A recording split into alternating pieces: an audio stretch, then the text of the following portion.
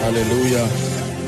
Let's lift our hands to the King of Kings and thank him for this privilege to be in his presence. Mighty atmosphere of worship. Someone say thank you, Jesus. Bless him for life, wisdom, grace, for his presence, ever abiding presence. Thank him for the breath of the Spirit resting upon us tonight, transforming us. We're receiving of his power, receiving of his wisdom. Wisdom that will cause the nations to see him revealed, see him glorified. Take a minute to just pray in the Spirit and soak in this atmosphere. This is church. This is koinonia. Shabratika paroska veretusia balanda shabas. Salegre de barahas kabaria da bakato shavradesia. Sama sebende beleko sapra kaparatus savrede beleke tabariatus. Yes, Lord. We receive your power. We receive your wisdom. You are the wind of God. Ruach Elohim. Help us tonight, oh God, in the name of Jesus. Let your word come with fire. Let it come with power. Let it change us. And we vow to give you all the glory. For in Jesus' mighty name we have prayed. Amen. God bless you. Happy Independence. Please be seated. Just help those under the anointing. And then let's get to the business of tonight. We have a lot to do this night. Hallelujah. God is moving upon us so mightily, so marvelously. The psalmist said, I was glad when they said unto me, let us go to the house of the Lord. Hallelujah. I'd like us to please honor Reverend Aquila, House on the Rock Church. Joss, thank you so much for the honor of your presence. Hallelujah. And I just spotted Pastor Sam Dogara. God bless you. House on the Rock Gombe. God bless you, sir. Thank you. Thank you so much. I welcome everyone in the mighty and matchless name of Jesus. And tonight we're going to be praying for Nigeria. Hallelujah. For those of you who are outside of this nation, today is 1st October and we're celebrating the independence of our nation. And so I dedicate my teaching tonight. Is a teaching that applies to all, but then I dedicate it to our pursuit for the new Nigeria, a pursuit for a better, greater, wiser, more productive Nigeria in the name of Jesus Christ. And Father, we ask that you will help us tonight in the name of Jesus. Let me encourage you before we get to the word. Always insist that you leave the presence of God wiser. Always insist that you leave the presence of God better. There is no reason why you should come to God's presence and then return back being the old person. The Bible says they go from strength to strength, as many as appear before the Lord in Zion. This teaching is a prophetic message, not only for this nation, but for anyone at all, because an individual can become a nation. Hallelujah. Blessing Abraham, he said, I will bless you and I will make you as an individual a great nation. Hallelujah. So let's get to the business of the night. How nations become great.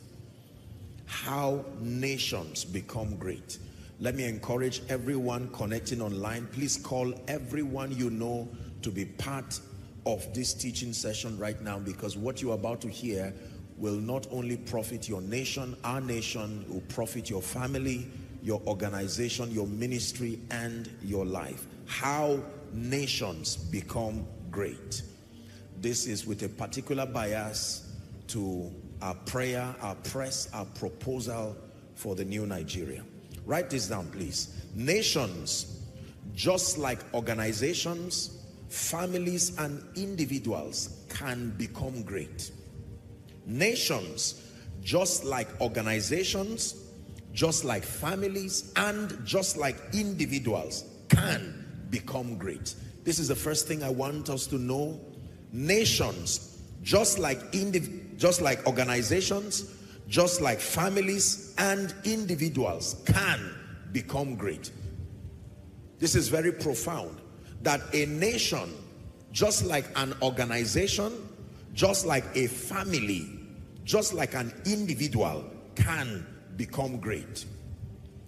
I've had the honor and the privilege of traveling a bit, and as I have gone from nation to nation, I have wondered why certain nations look like the envy of the earth, and then other nations still remain in a sorry state. This is also true for families. Many of us here know families that you knew them before, and now is still the same thing. You knew them 15 years ago, they are still the same, nothing growing, nothing changing, no improvement, no transformation.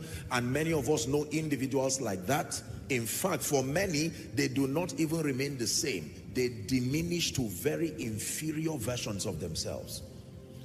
As you traverse across the length and the breadth of this nation, sometimes you are left in shock as to how things, people, families can deteriorate so painfully. This has been true for many African nations. But it's important for us as we start tonight to know that nations, just like organizations, families and individuals, can become great. You believe that for yourself? Shout a loud amen.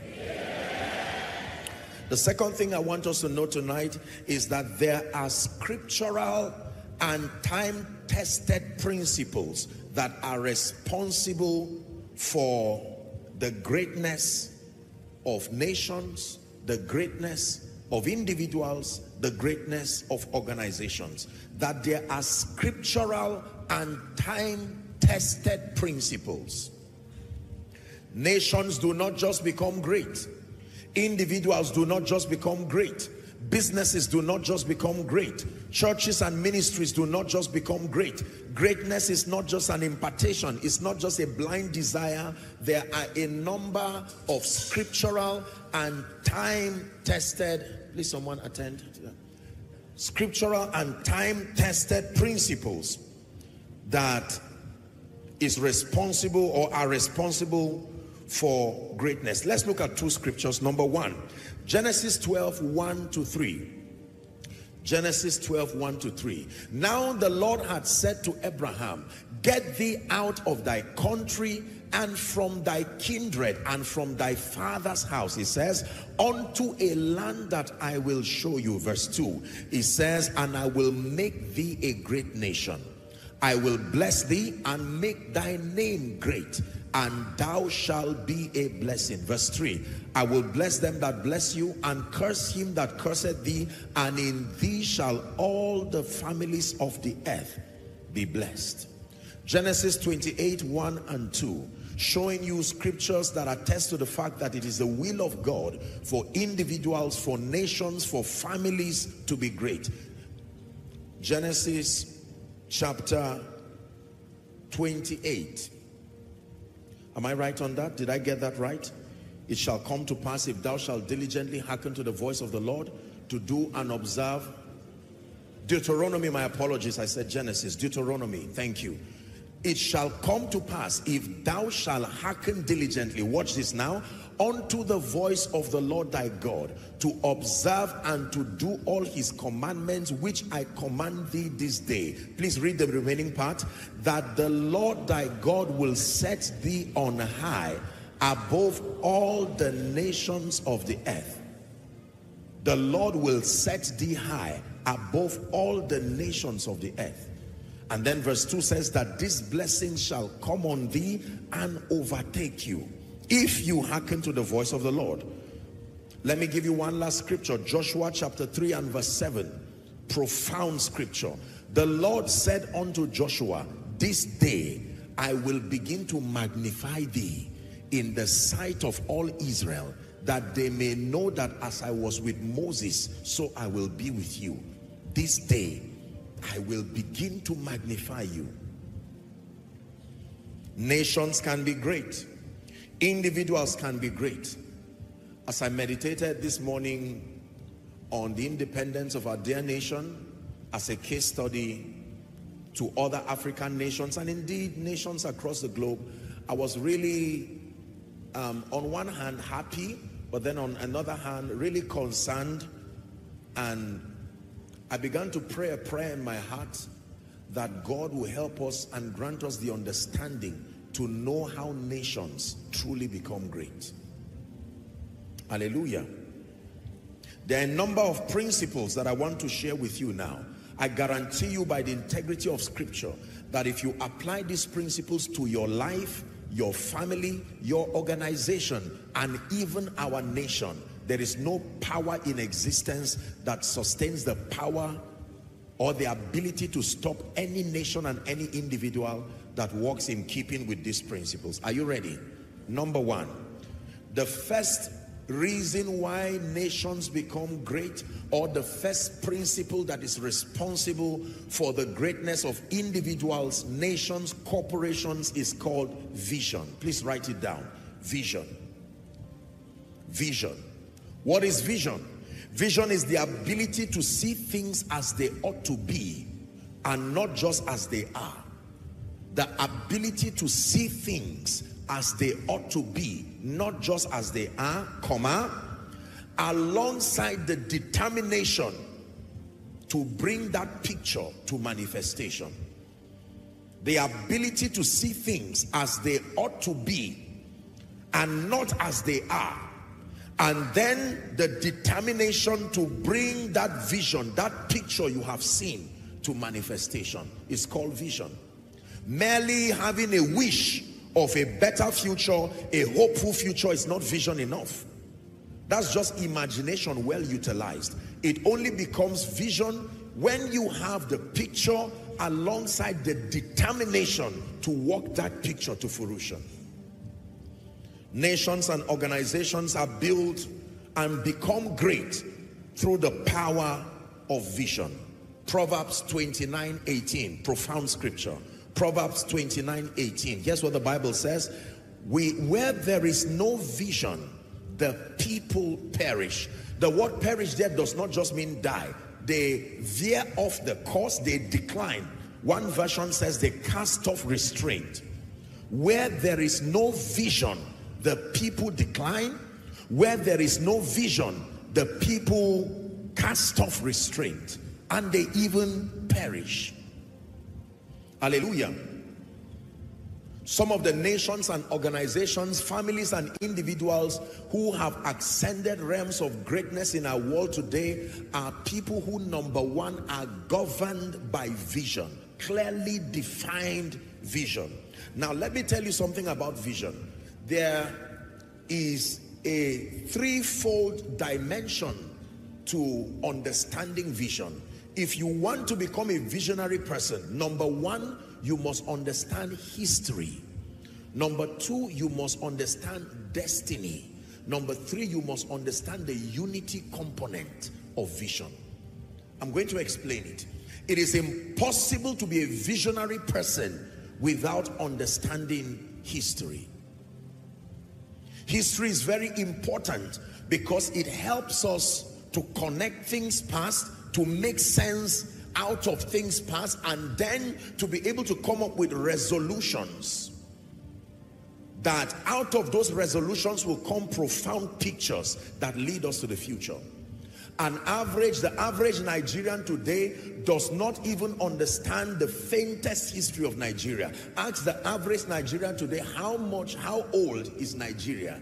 Some will say 12, some will say 100. Are we together? Some will say 60. I'm not talking of naive children, even leaders who are occupying government positions. Are we together now? Yeah. We must have an understanding of history. Families must understand their history. Individuals must understand their history Churches and ministries, there are many, respectfully speaking, churches and men of God in Nigeria who do not understand the history of the church. They do not even know the history of the church in Nigeria. You see, life and destiny is a relay, and it is dangerous when you receive the baton without understanding antecedents. Are we together now? History helps you to know what to correct. It helps you to know what to retain. It helps you to know what to improve upon. Without the knowledge of history, you will not know what is worth correcting. Without the knowledge of history, you will not know what is worth retaining. Without the knowledge of history, you will not know what is worth improving. Some of the most successful organizations, families, and even nations are very meticulous about preserving history. They will go to any length to see and to insist that they build institutions that preserve their history, and insist that their citizens have a clear understanding as to where they are coming from. There are many people, for instance, who know more about the history of other nations than their nations, the history of other families than their families. History is very powerful. I was just contemplating and trying to rehearse in my mind as much of Nigeria's history that I know. And I found out that I had to take responsibility myself to refresh my understanding. Hallelujah. Most people shout and pray and jump about a new Nigeria, a new Africa, a new world, and they cannot tell you where we are coming from. Hallelujah. History is very important. Your family did not just evolve. What happened that your family became such a great family known to all the community? There must have been a starting point. Are we together? What happened that your family became so poor and the least of the father's tribes? What happened? It's important to know history. If you do not know history, the negative aspects of history will repeat themselves in your life, because you will not know what to change, you will not know what to fight, you will not know what to retain, you will not know what to improve upon. We just live in blind regret, hating Nigeria perhaps, hating our families perhaps, hating certain churches perhaps, and not trying to find out, where did this come from? If it's an error in doctrine, where did it come from? If it's accuracy of spiritual understanding, where did it come from? The Bible is a compendium of history. Are we together now? Every believer must know, how did the Christian faith come about? The Bible documents that. Among the many things that are captured in the Bible is the history, the journey of the believer's faith. So that you are not blindly believing in Jesus just because you are afraid or scared of hell. Vision. Hallelujah.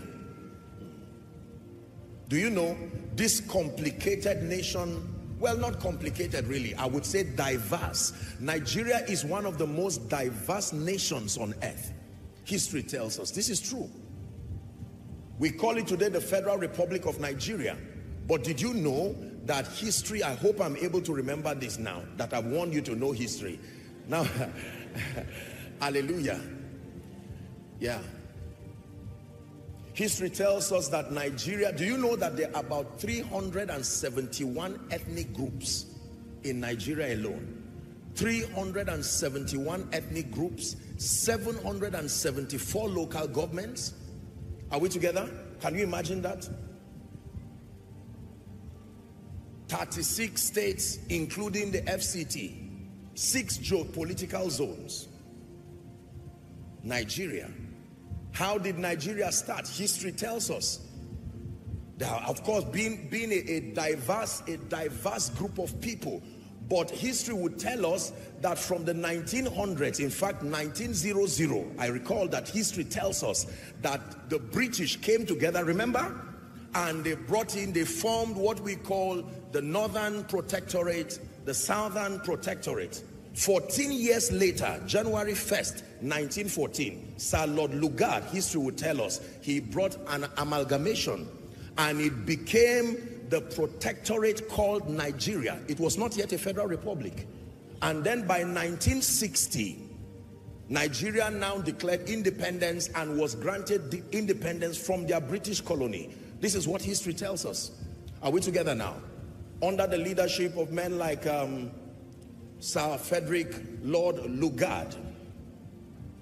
And then do you know that the independence of Nigeria, watch this now, that the independence of Nigeria, when we came together, we were not yet a federal republic.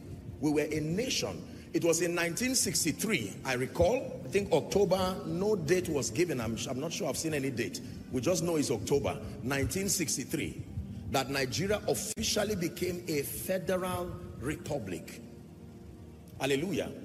Why am I telling you this? History, so that you have an understanding. So officially today, Nigeria is 63 years as a nation, 60 years as a federal republic, and 109 years from the time of amalgamation. And yet, look at our state now. I'm not just exciting you with history, I'm provoking you. When you are 60 years or 63 or 109 years, there are fruits that must justify that longevity of time. Vision. Vision. Hallelujah. Right from the time of the first president of the Federal Republic of Nigeria, you know, Chief Nnamdi Benjamin Azikiwe. Many of you don't know Benjamin, so you add Benjamin to the list. Hallelujah. Yeah. History tells us that he was the last governor general and then the first president of Nigeria. Now, my point is this. Without a sense of history, why do you want to become a governor? Why do you want to become a leader, a house member? You do not know where we are coming from. Why do you even want to become a man of God leading a people within a nation whose history you do not understand? Are we together? History is what frames some of the things that become the policies that govern nations. You cannot bring the policy of another nation to another nation without understanding history. And then number two, destiny. Still discussing vision. You must understand history to be a visionary person. Then you must understand destiny. What is destiny? Where we are going to. There is no nation that becomes great in this kind of confusion. There is bankruptcy of clarity. The average African, the average Nigerian cannot give you a clear picture, with all due respect, of where we are going to. We just say we are going forward. Forward is not a location. Are we together now? Yeah. There is something called the American dream. It is a concise, clear representation of a nation, graphic enough for anyone to, because we think in pictures, and I've taught you that transformation is difficult without a reference. So ask the average young Nigerian, where are you going to? The next 10 years, what will Nigeria be like? We say we'll be great. That is not an inspiring statement. What do you mean by we'll be great? What are the indices to measure the greatness? Nations become great. Families become great. Ministries become great when they have vision. The last component of vision is an agreement to all go the same direction. You see, let me tell you this. It is impossible to have unity without vision, because everybody prior to vision must have their individual pursuits and ambitions. Are we together? A vision must be clear enough to allow people give up their personal agenda and pursue something that is big, cohesive, and galvanizing enough. We do not have this as a nation, unfortunately. For some, his assignment is to make money. Another person is to make sure that he rises above his family members. And not with all these pieces of self-driven ambitions, a nation cannot move forward. There are families that have a creed. They have built dynasties today because everyone will tell you what they stand to represent. Vision. So every time you see nations, families, corporations, and individuals that are stunted and are not growing, the diagnosis number one is the absence of vision. This is true for churches. The Bible says, write the vision. It says, make it plain. With all due respect, there are many spiritual platforms. This includes churches and other spiritual expressions. They cannot tell you why they exist. Why do we exist as a ministry? Someone will say to win souls. What does that mean? Another person will say, to make sure that I weary the devil. What does that mean? Another person to say, I must make it. What does that mean? Vision. You cannot unite a people until you bring a creed, a statement that everyone agrees to comply with. Do you know the reason why? One of the reasons I believe why we're finding it hard to make constructive progress as a people and as a nation is because all of us have not yet agreed, and our agreement was not verified. Can two walk together? Is that not in your Bible? So if I say I'm hungry, and you say I'm hungry, and you say I'm hungry, now we have a problem. What is the solution? Let us go to the restaurant. You have to verify that all of us have agreed that it is that restaurant we are going to. I may decide to go home to satisfy my hunger. Another person may decide to go to a restaurant. You can't assume that just because all of us are hungry, we all desire to go to the restaurant. No. Are we together now? So you have families who have their agenda. The father has his agenda. The mother has her agenda. The stubborn child who refused to get born again has his agenda. The one who is a pastor has his agenda. And everybody, and they say, let's unite. There cannot be unity. Listen to me. There cannot be unity without vision. The binder of all men is vision. Spiritually, it's the same thing. You cannot walk with the Spirit of God when you have your own agenda. Are you seeing the reason why? When you come to God, you truly want to walk with God, you must be willing to lay down. To lay down does not mean to ignore. To believe that God has a more superior plan for your life than what you will have for yourself. And that even though you do not understand him, you must trust him. Knowing that Jeremiah 29:11 says, I know the thoughts that I think towards you, saith the Lord. They are thoughts of peace, he says, and not of evil, to give you an expected end. Can I tell you, no matter how I love myself, I can never love myself more than Jesus loves me. Are we together now?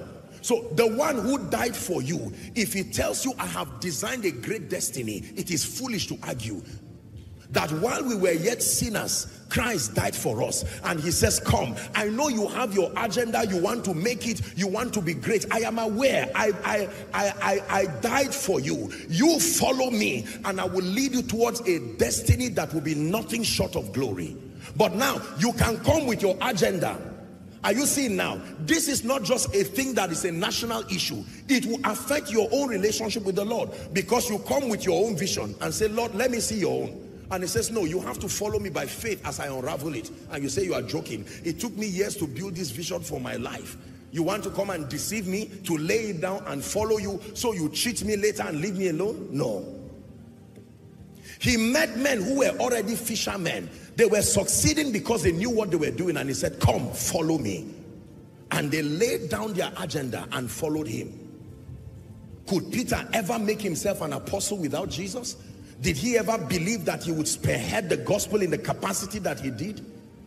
What of Abraham, an idol worshiper, or of the Chaldeans? He was not an irresponsible man. He was just a limited man. Yet God had a vision to make him the landlord of the earth officially.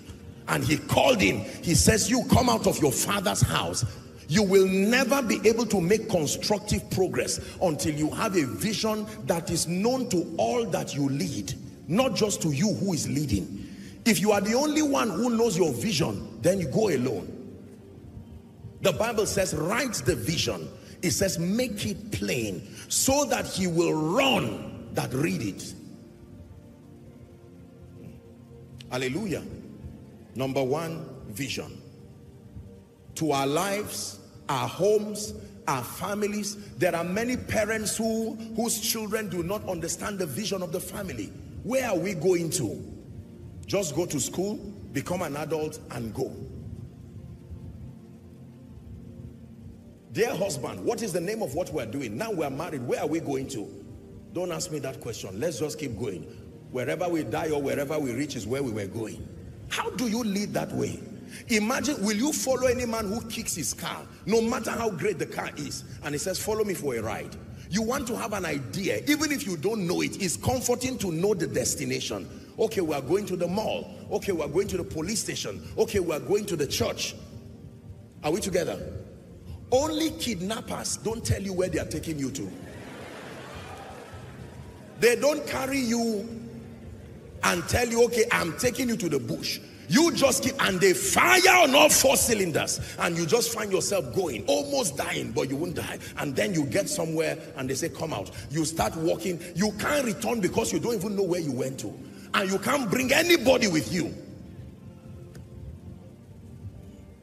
Vision. You can never live a successful life. From infancy, I tell you sincerely, from the time we started this ministry, there was a vision. Clearly defined. Clearly defined. When we have retreat as the workers, we read out the vision for every worker in this ministry to understand, for every leader to understand. You are running your company, don't be telling people, bring profit, bring profit. They don't even know what the company exists for. Are we together? The difference between a son and a hireling is an understanding of vision and inheritance.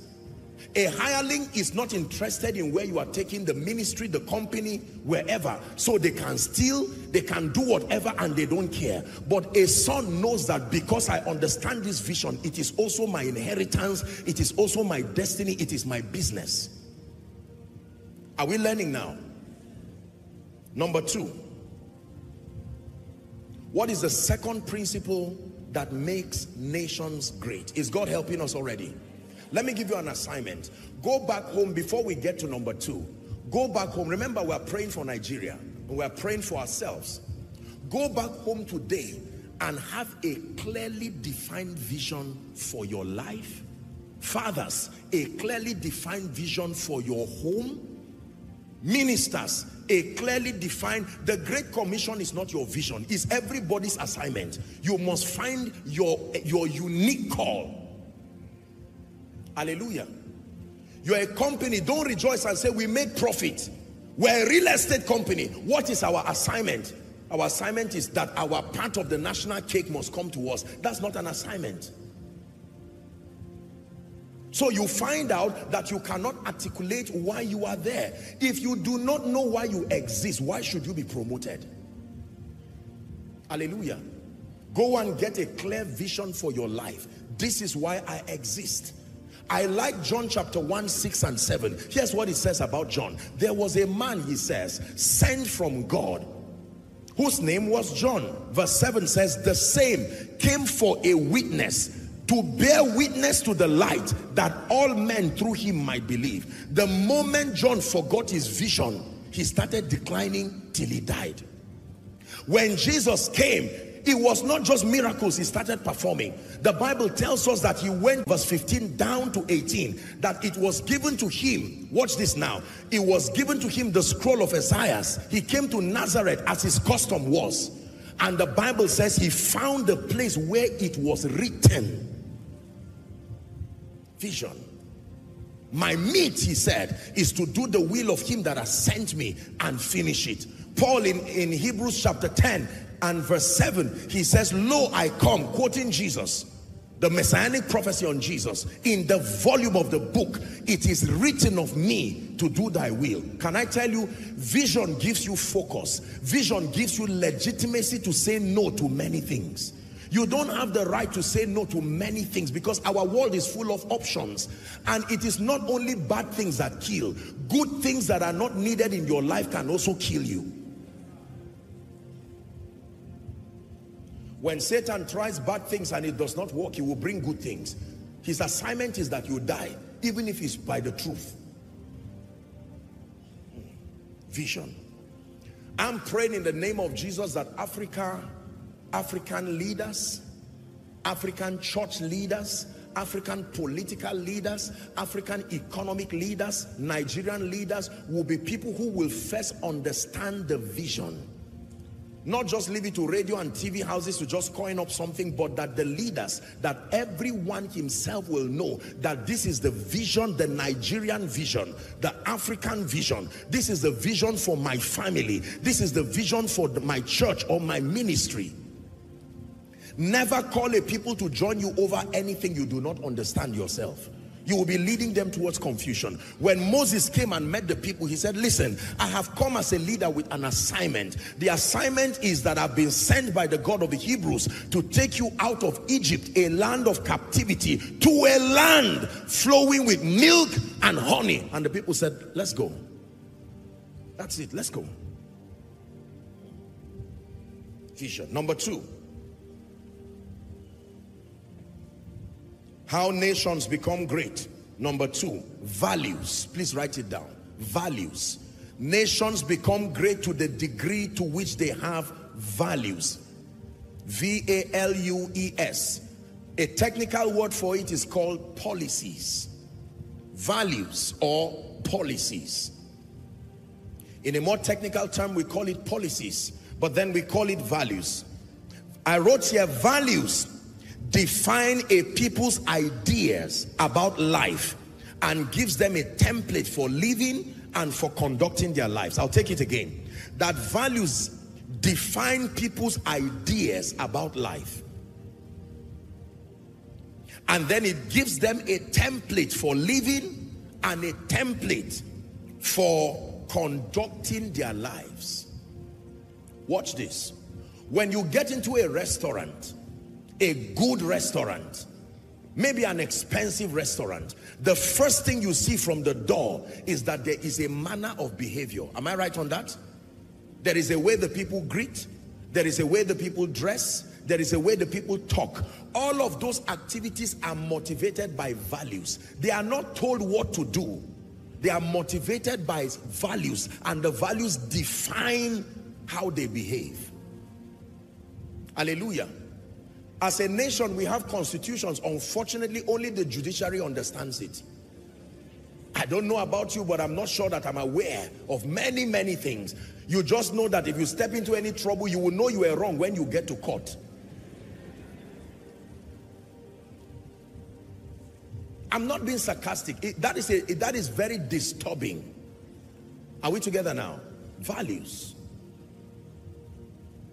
When you want to teach people how to drive, among the many things you teach them is not just how to move the car. You teach them various signs and what they mean. Is that true? That when you see a red light, it means stop. When you see a green light, you can go. When you see this, when you see that, you must have values as a person, values as a nation. Some of the greatest nations in the world are as strong because of their policies. The kinds of policies, the policies that protect human life, the policies that protect health, the policies that see to it that children are preserved, animals are preserved, the ecosystem is preserved. In Africa, we largely have values, or we seldom have values. And where we have it, the average person is not aware. So we are rule breakers by default. You doubt me? Stand on the street for 5 minutes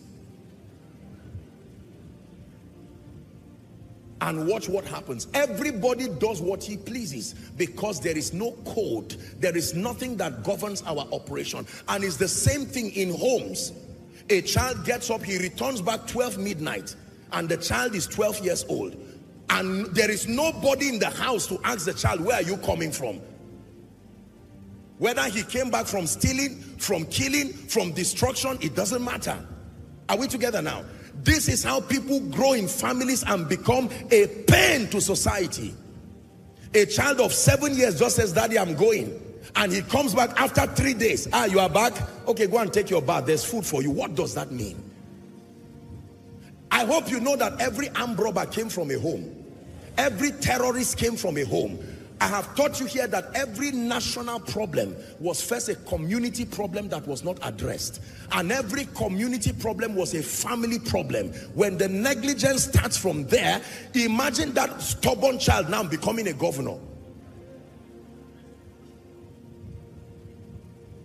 Are we together?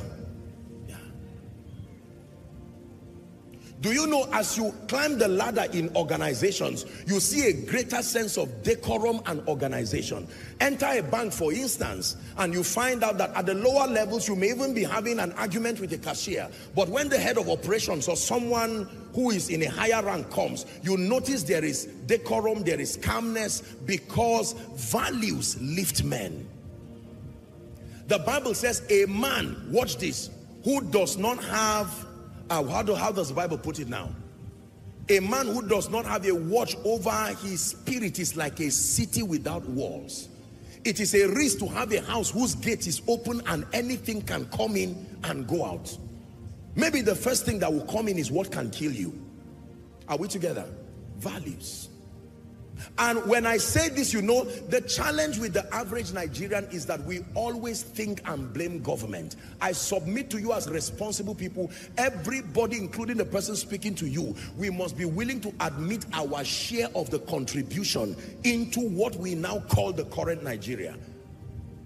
Someone is shouting and insulting presidents, governors, insulting us men of God, and the person who is insulting has not paid his children's school fees. He's not even aware how many children he has. Are we together now? And yet they can boldly say, can you imagine, Nigeria is spoiling, and the person, they just drove his child from school. His wife is there crying. He will return back home not knowing where she got money to cook, and yet he's saying now he says, I want to contest for election.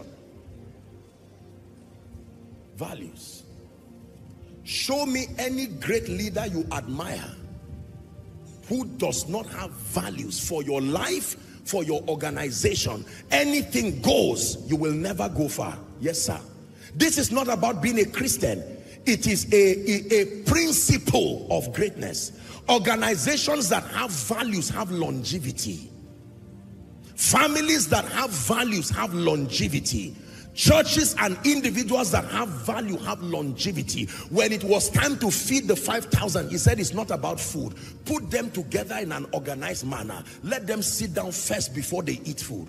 That way we can detect wastage. Hallelujah. Values. Some of us, with all due respect, we do not have values for our life. You don't know what to watch and what not to watch. Anything your eye stumbles upon, it is welcome. Ask Solomon. You've read about Solomon's life in Ecclesiastes. He said, everything my eyes saw is the reason why people do not become great. No values. How much money do I save when it comes for me? How much do I use? It doesn't matter. Once I touch my pocket and I see 10,000, it must finish. To God be the glory. God has sent it. Apostle prophesied, money came. Anybody can just invite you and say, are you free? You will say yes. Refer to point 1. Lack of vision. If you say yes to everything, it means you are going nowhere. Something about where you are going should keep you awake in the night, that you are not able to sleep. Visionary people watch time. Time will pass. You will find out it was 3 o'clock. Check back and it's 10 p.m. You will not even know when time flies, because you are focusing on building yourself. I reject the spirit of idleness from your life. In the name of Jesus Christ. That is the foundation for things like gossip and stories, because of idleness. I need to give you gist. You don't know what is happening in Nigeria now. I'm the minister of information. No salary for it, no reward for it.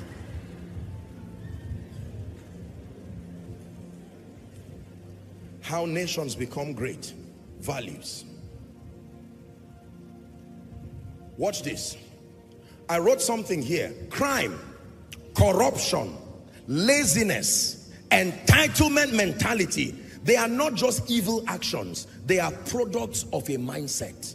Let me repeat myself. Crime, corruption, what you call it, laziness, an entitlement mentality. They are not just evil actions.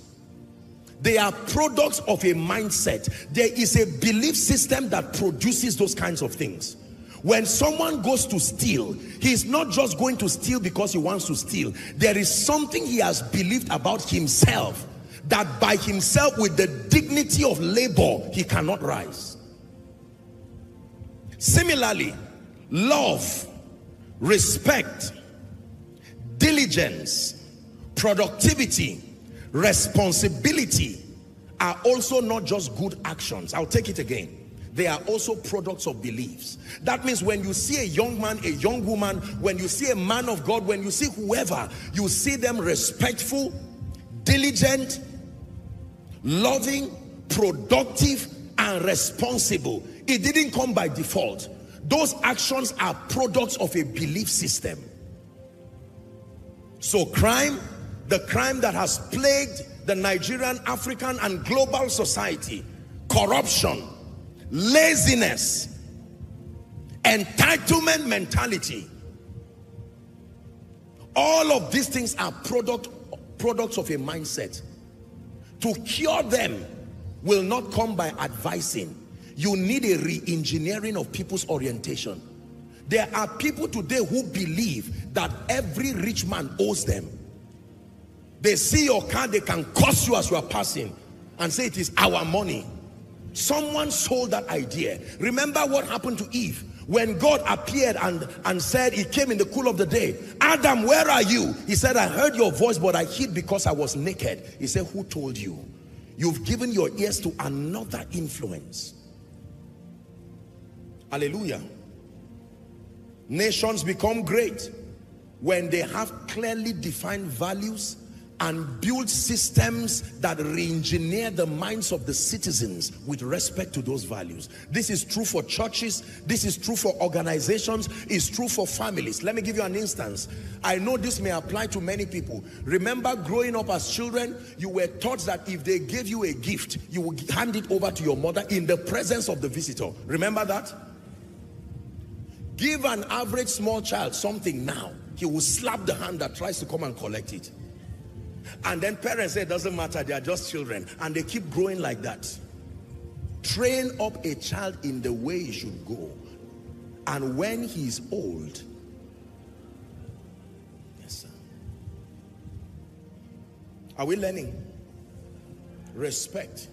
We were taught to greet people no matter who you are, no matter how tall you are. You see elderly people, you greet them. This is not an issue of culture. It is why God opened doors for people. Today you see people calling you calling their grandmother by their first name. What does that mean? The moment you allow the spirit of it does not matter come to your life, your company, your family, you can be sure it will destroy your potential for greatness. Say amen. Hallelujah. We have eroded values of respect, values of diligence, productivity. With all due respect, you can see a young man today, 45 years, 50 years, he's still in his widowed mother or widower father's home, arguing for space. I need a room, you know I'm not a child again. Then go out. You come back after 2 weeks, irresponsibly drunk, and you are back to the home. My food, please. Some even beat their parents. And you know the strange thing is that when these things happen, we still say it does not matter.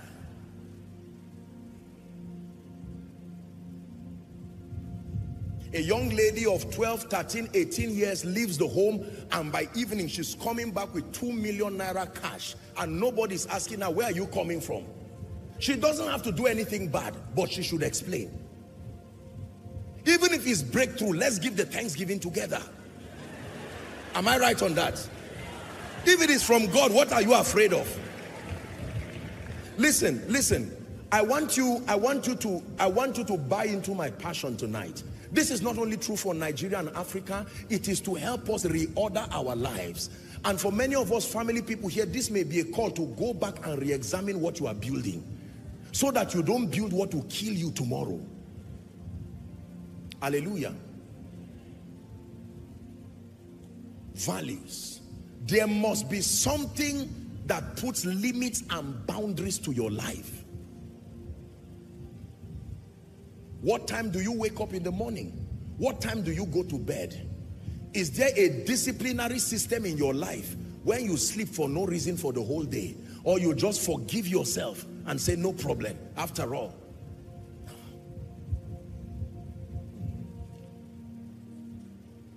I made up my mind that I would never be irresponsible. Never be irresponsible. The word responsibility comes from the word responsive. By the privilege of God's grace, and I say this with all due respect, I have told you here, I've had the honor of raising and training many children and many families. And can I tell you the truth? Some of these families, their fathers are still alive, and yet I have never seen them for more than a decade. They have never tried to, who is the person who has been paying my children's school fees? Who is the person who has been paying the house rent?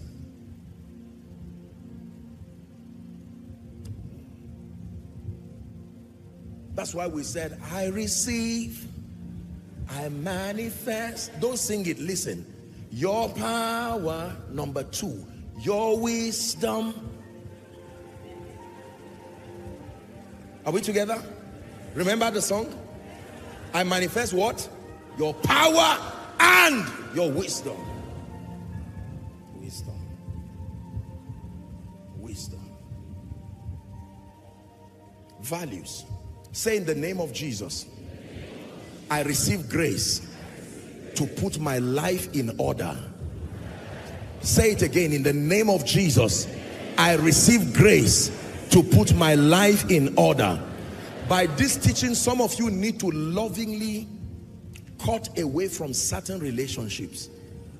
If you love your relationships more than your destiny, you are not going far. Don't say we were born on the same day. No, you must have the boldness. You don't have to fight people and insult them.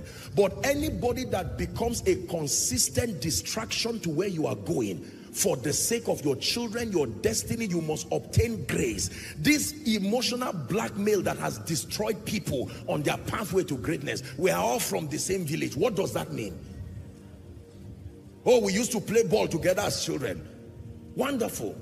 What does that mean? Anybody that becomes an antagonist to where you are going, you must find a way of keeping them at bay for the sake of where you are going and the people who will be implicated by where you are going. Say values. Do you know not every money is collectible? We're teaching values here. There are some of you, once someone puts his hand in his pocket, you are bringing your hand. There are things, as a man of God, not every seed is worth collecting. There are seeds that when you collect it, it's as if you have sold your birthright. People have given me gifts today. I have collected some, but there are some I know by wisdom or sometimes by the instruction of the Spirit that this is not the time for collection. That was the mistake of Gehazi until he became leprous. Is this a time to collect this now? Values.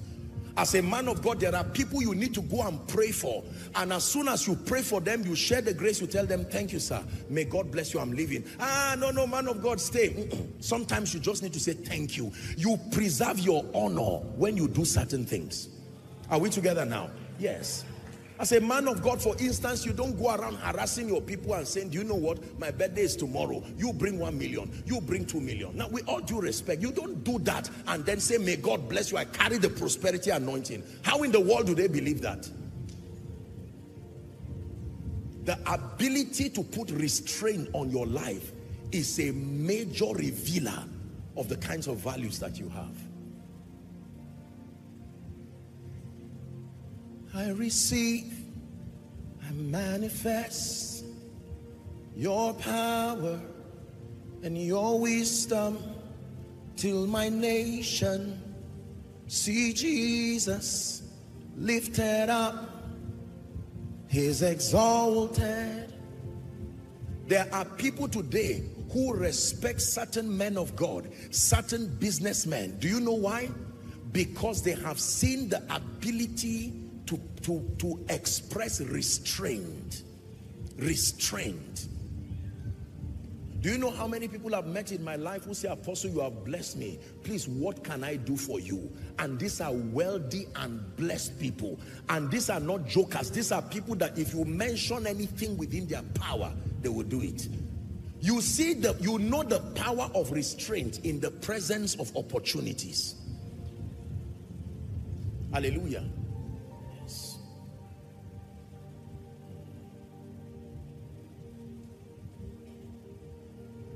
I made up my mind in the name of Jesus Christ that I will never go to any member and harass them. Watch this.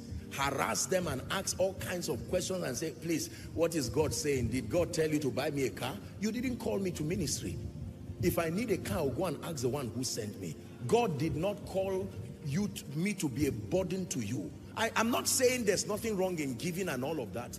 I have told you, when people see you as a visionary leader who has standards, give them room. They will surprise you by themselves.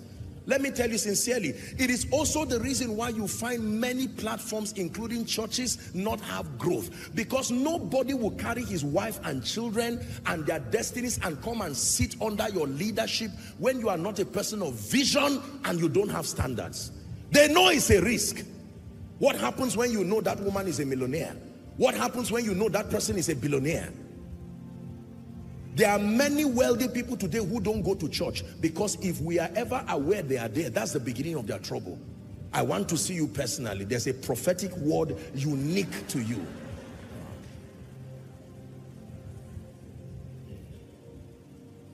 Number 3, how nations, people, families become great. Are you ready for number 3? The third key that is responsible for building nations to greatness is called education. Write it down, please. Education. No nation can be great if it does not respect the power of education. Let me define for you what I call an educated person. Because there are many people who went to school but are not educated. When I talk about education, in addition to going to school, this is what an educated person means in my world. The ability to read, the ability to write, the ability to communicate effectively. Please underline that one. The ability to read, write, communicate effectively, think constructively, and then use the knowledge acquired as a tool to birth solutions. This is an educated person. Let me take it again. That to be educated means you have the ability to read. I didn't say read English. The ability to write. I didn't say write English. The ability to communicate effectively. One of the major indices to measure an educated person is that you have trained your intellectual faculty to be able to communicate your thoughts and your ideas effectively. If that does not happen to you, you are greatly disadvantaged, even if you went to school. Because the world thrives on your ability to transfer thoughts, and you must master the art of transferring your thoughts so that your audience receive it as intended. There are many people who went to school but did not get educated. The ability to read, the ability to write, the ability to communicate effectively, the ability to think constructively. The essence of secular education is to prime your creativity.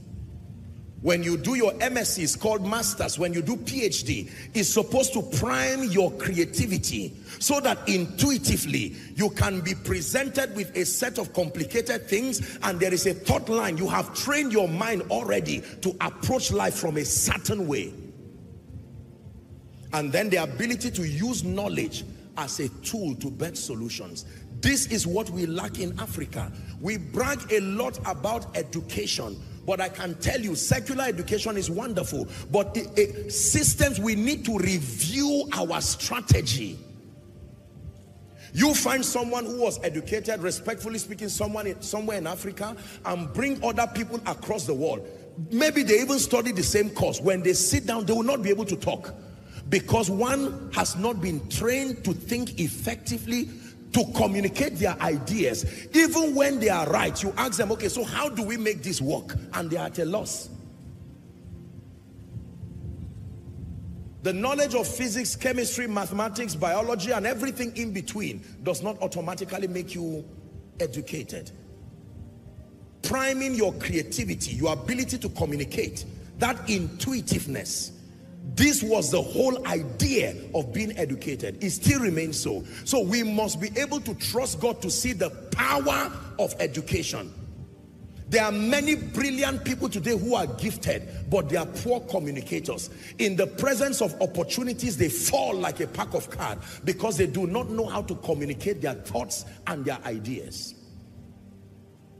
One of the things I've seen with developed nations is that they have mastered a profound ability to sell themselves, to communicate their ideas. They can bring a point that does not make sense, but by the time they are done speaking to you, you will sign without knowing. And that's what has brought Africa to the kind of bondage we're in. So people say a lot of things, they give you statistical presentations, and by the time they are done, they now say sign here. And then we sign. And then at the end of it, we'll realize, what did he even say as the second point while I was signing? That if this does not happen, we remain slaves for 30 years. You signed. There is a spirit in man, and the inspiration of the Almighty. Can I tell you this?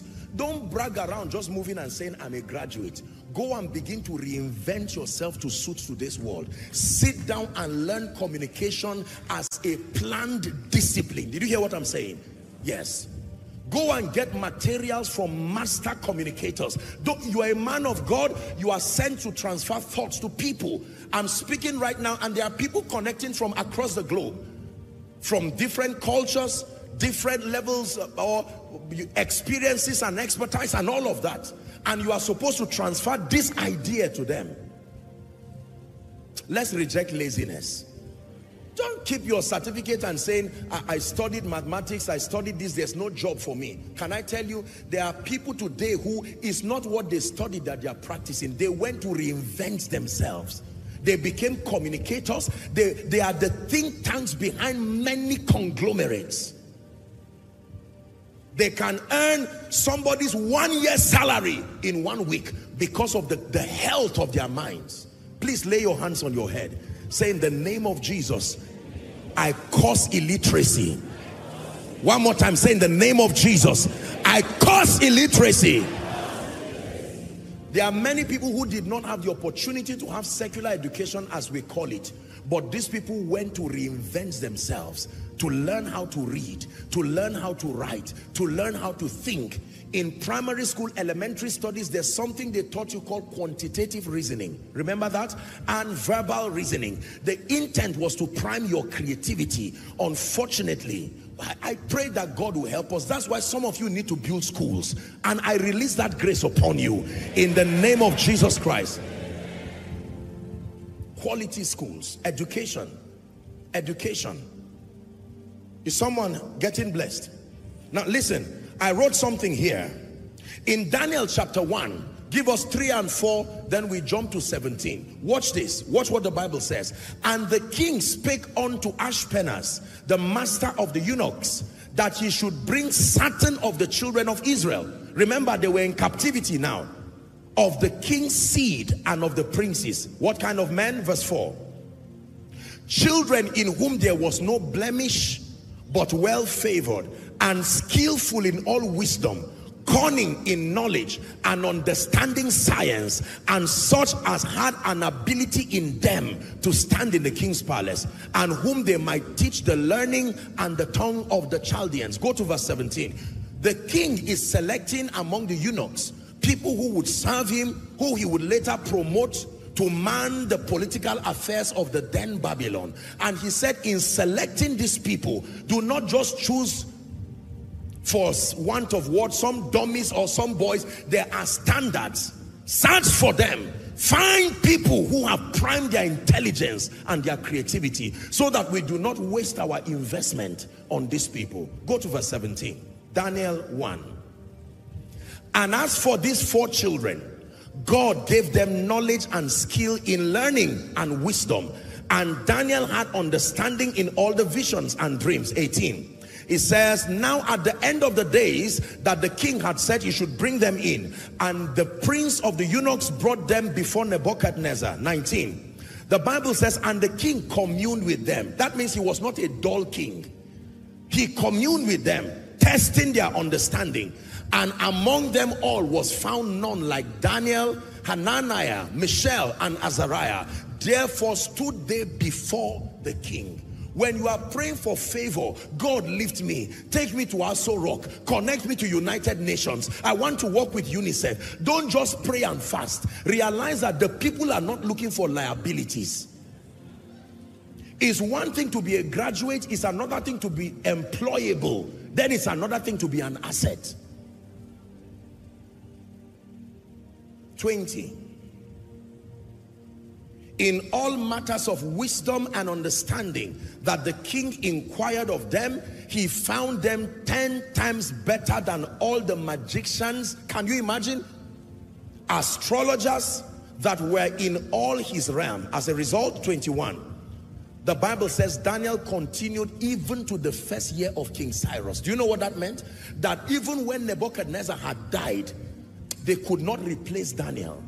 May you be so irreplaceable in the name of Jesus Christ, that the church, the company would look at you and say, in all fairness, do you know, in the presence of competence, certain prejudices like tribe, gender become of non-effect. When you see people saying, are you Igbo or Yoruba? I tell you, in most instances, it's because your competence has not bailed you out.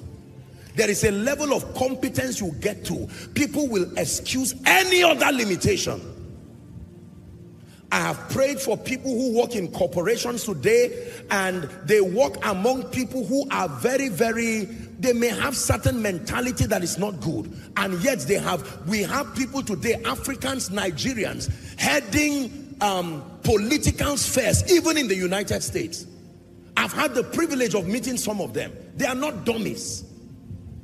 Education, the ability to write, the ability to read, the ability to communicate effectively. I'm giving you this assignment under God. If you have a problem with communication, go and labor in the spirit. There are online courses. Instead of gossiping online, use the same time, get a course and sit down. Learn from master communicators. The world that is evolving now will have no place for people who do not know how to articulate their ideas intelligently. You will thank me for what you are learning. Nigeria, let's learn how to communicate our ideas. We travel to go and attract investments and we return empty-handed. You know why? Because we are not lying, but we are still at the level of infancy as far as communicating our ideas are concerned. I met a gentleman one time who had some program. He's currently doing some program with the United Arab Emirates. And they gave this gentleman, I hope I'm right, it's not less than $50 million. And I asked him, what did you tell them? Because these guys are not stupid people. They've been business veterans for a long time. What kind of idea did you propose that as a young boy, as you are in your early 20s, that these people did not have the fear to trust you with that kind of money? It's true that ideas rule the world. Even in communicating your Christian faith, it's important. Listen, when you want to become a good communicator, there are two things you need. One is utterance, the other is oratory. Utterance is a spiritual quality. It comes from God. The ability to speak so that anybody, regardless their level of intellectual level, they can understand you. That is utterance. But you need oratory, the ability to use words as a tool to transfer thoughts. It's a learnable skill. Learn it.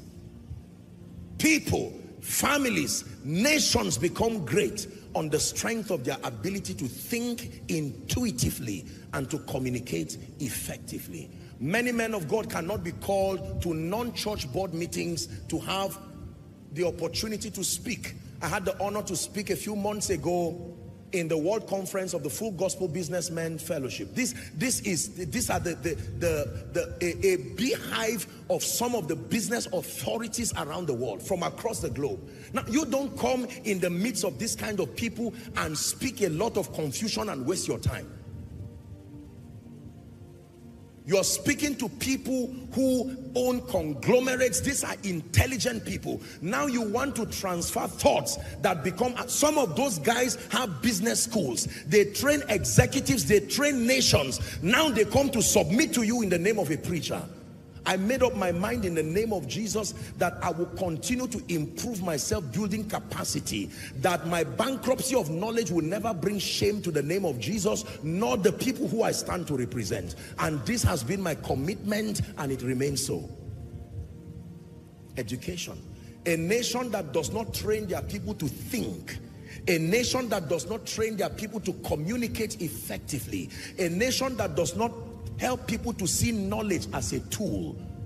Knowledge is not an investment until it can be used as a tool to provide solution. You go to our schools today and the average person just wants to finish. He does not care whether he's understanding or not.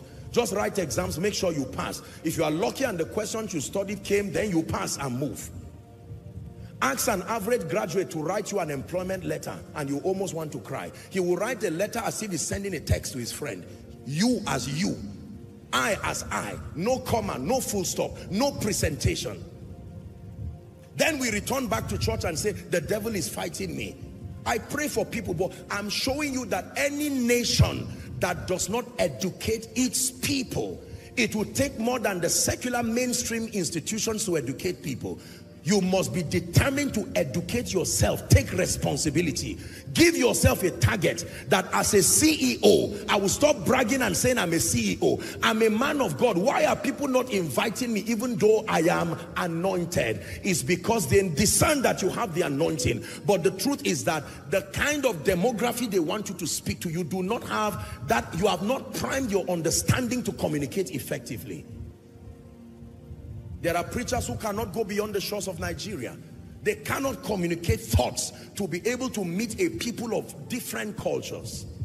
I told you it is a learned ability. One more time, please, gently lay your hands on your head and say, I rebuke illiteracy. Give yourself an assignment. Wake up in the morning. Go online by the grace of God. This is, we are proposing a new Nigeria, a new family, a new you. It will happen when you make up your mind to be educated. Number 4.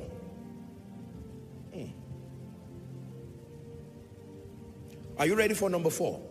The 4th key that is responsible for transforming people, families, nations to become great is leadership.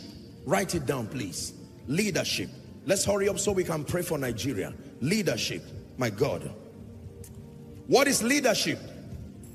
This definition came many years ago. I was doing a little training for a group of people in Ghana, and I decided to come up with this definition on leadership, and it's remained my most valued definition of leadership till date. Watch this. Leadership, I define it here as the ability to coordinate human and material resources so as to achieve a common and predefined goal. Leadership is the ability to coordinate, human and material resources. Very important. Everybody at a point in your life, you will have the opportunity to have access to human resources and material resources. And you must learn the ability to put human and material resources together so that you achieve predefined goals. We call it leadership. The ability again to coordinate human and material resources so as to achieve a common and a predefined goal. I submit to you with every sense of responsibility that this is grossly lacking in Nigeria and in Africa. There needs to be an emergence of leaders. Leadership is not a title. Leadership is not a vocation. It's a mentality. The ability to coordinate human resources, material resources, and use it to achieve goals. Any nation that does not know how to do that can have raw materials like we have in Nigeria. We have 200 billion people in Nigeria, the most populous nation in Africa. We are sitting in the midst of vast resources, but we lack the ability to coordinate human and material resources to achieve goals. A dear man of God, or a dear man, really, he served in one of the governments in this nation, and he was telling me this story, that they were in Israel and they had the opportunity to talk with the prime minister. And the prime minister told them that Israel, being a desert land, that the food that Israel will eat for the next 15 years is already on ground. 15 years on ground. The Israelis built a technology that is able to produce vegetables in 21 days exactly. Hallelujah. When we say you are a farmer in Nigeria, People run away and say, don't insult me. Farmers abroad own private jets, control economies, because there is a mentality. If I say NMPC, now you are talking. Federal government job. Farmers say, no, I reject that spirit. You see that now? It's a mentality.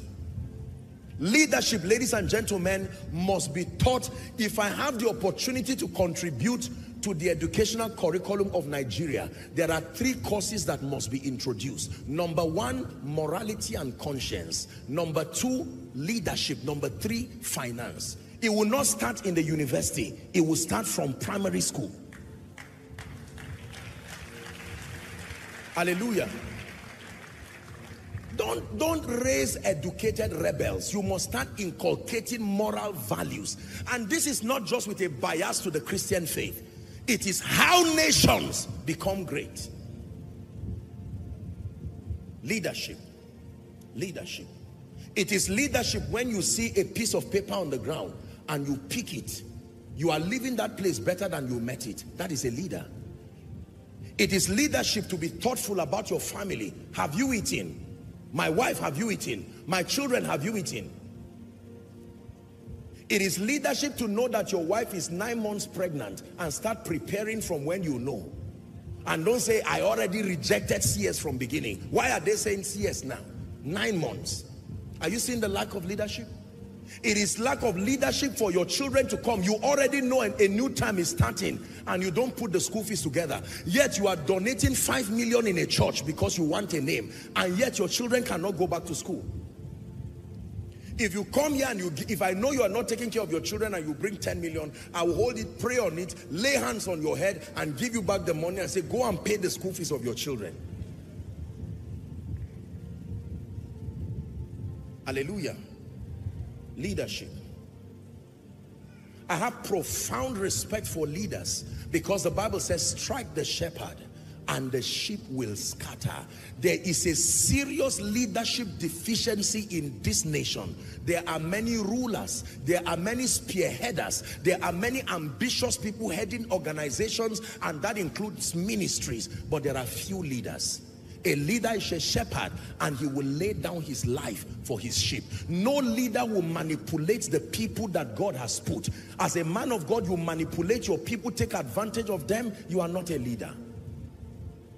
The ability to coordinate, the ability to harness and coordinate human and material resources.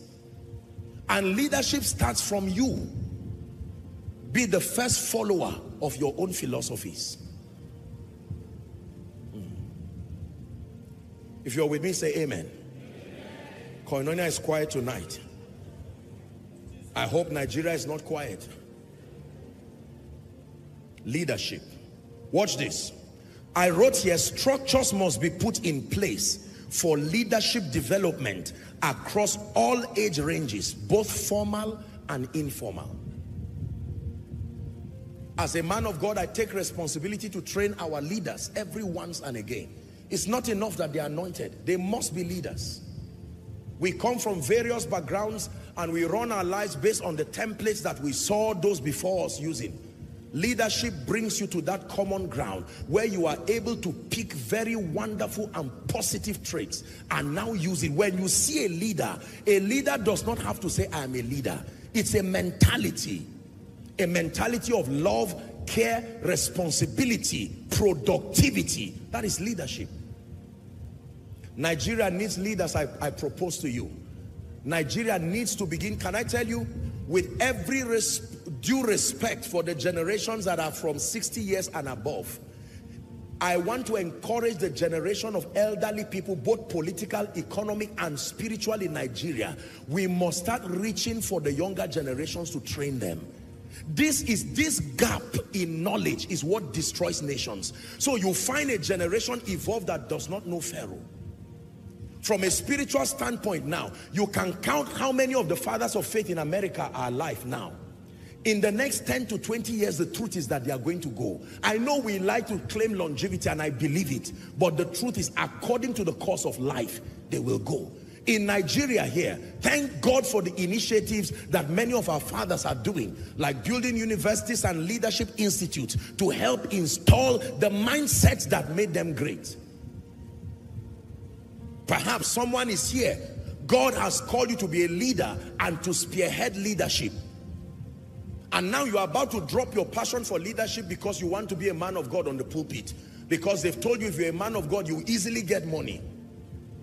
You try to be a man of God for 1 year and you will run and leave that mic on the pulpit and go back to your leadership. Stay where God has called you and thrive. Stay where God has called you and thrive. Be a leader indeed. Some of you here, by reason of what you are hearing, you will be setting up leadership institutes to teach people, raise visionary leaders. You would think that Jesus was just looking for spiritual people. In selecting those who would be his disciples, then apostles, did you know that he was looking for leaders? He never called one scribe and one Pharisee to be part of his disciple. He saw Peter and the way he was responsible in his fishing business. He said, no, if you are good in your fishing, you will be good over men. And he handpicked all these people. First,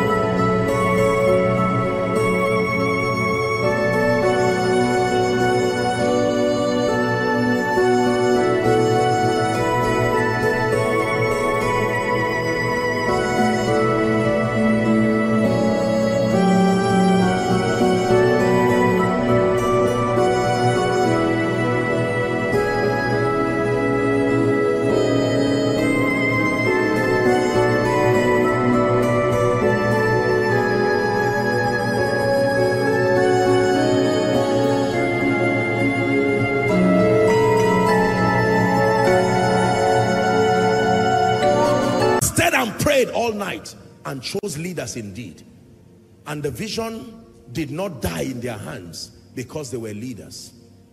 I can be a man of God but a bad leader.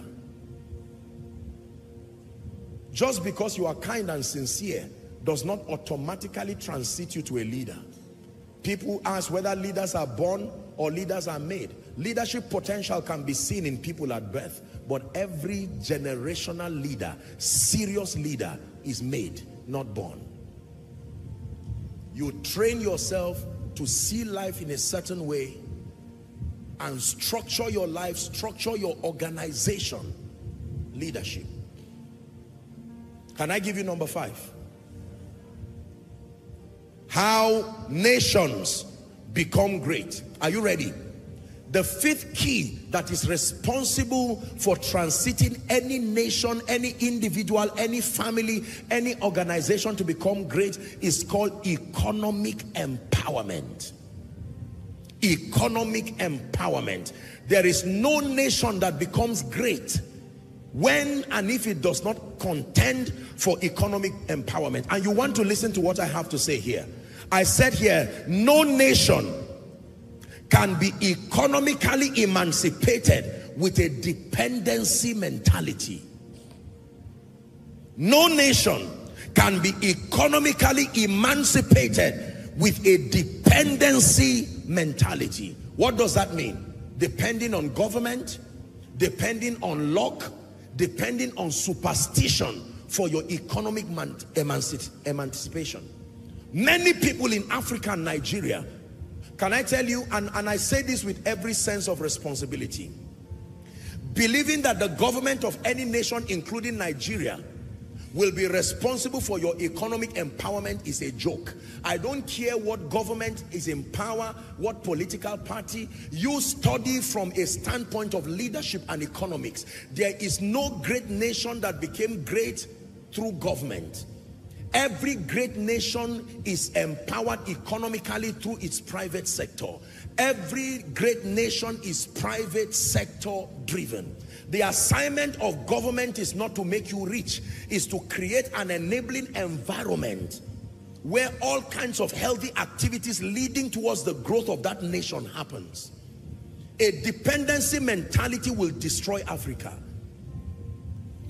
When I was teaching about inheritance here, I taught you that there are many young men who have failed with their lives and they have refused to make efforts to be great. They are waiting and even praying for their parents to die, because they found out that there's some land somewhere in Maitama and that land is 150 million. And the gentleman has been praying, won't this man die? I heard the other day he has high blood pressure and he's saying he has recovered. Do you know that in many circles in Africa, once people die, it's not even the burial that is the issue. The arguments that start from day one, as if everybody was praying and hoping for the person to die. I made up my mind right from when I was way younger than this, that in the name of Jesus, I would never live my life trying to say, oh, let my parents have the tea and bread and so that you... What kind of a life is that? And let me tell you something. It is a curse to let your children start from the ground. Not with what you are hearing. Make up your mind that my children will never have to start from the ground again, no matter the price I have to pay. It is selfish to make decisions today that you do not think of the consequences to your children and your children's children.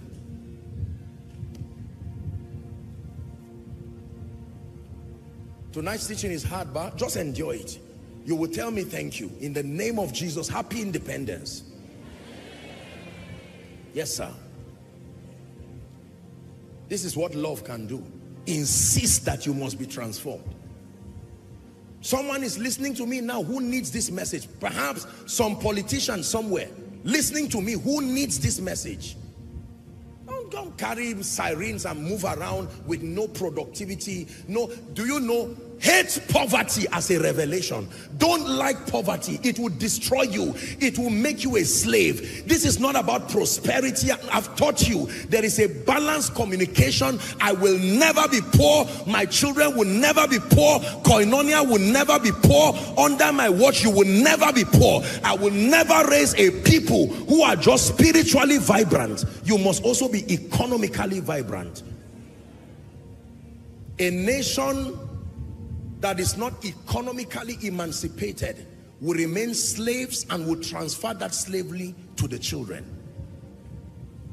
With all due respect, there are, for many of you who are widely traveled, there are places that when you go to and you show a green passport, be prepared for embarrassment. Just start saying in the name of Jesus the fruit of the Spirit: love, joy, peace, patience, because of the kind of embarrassment you will receive there.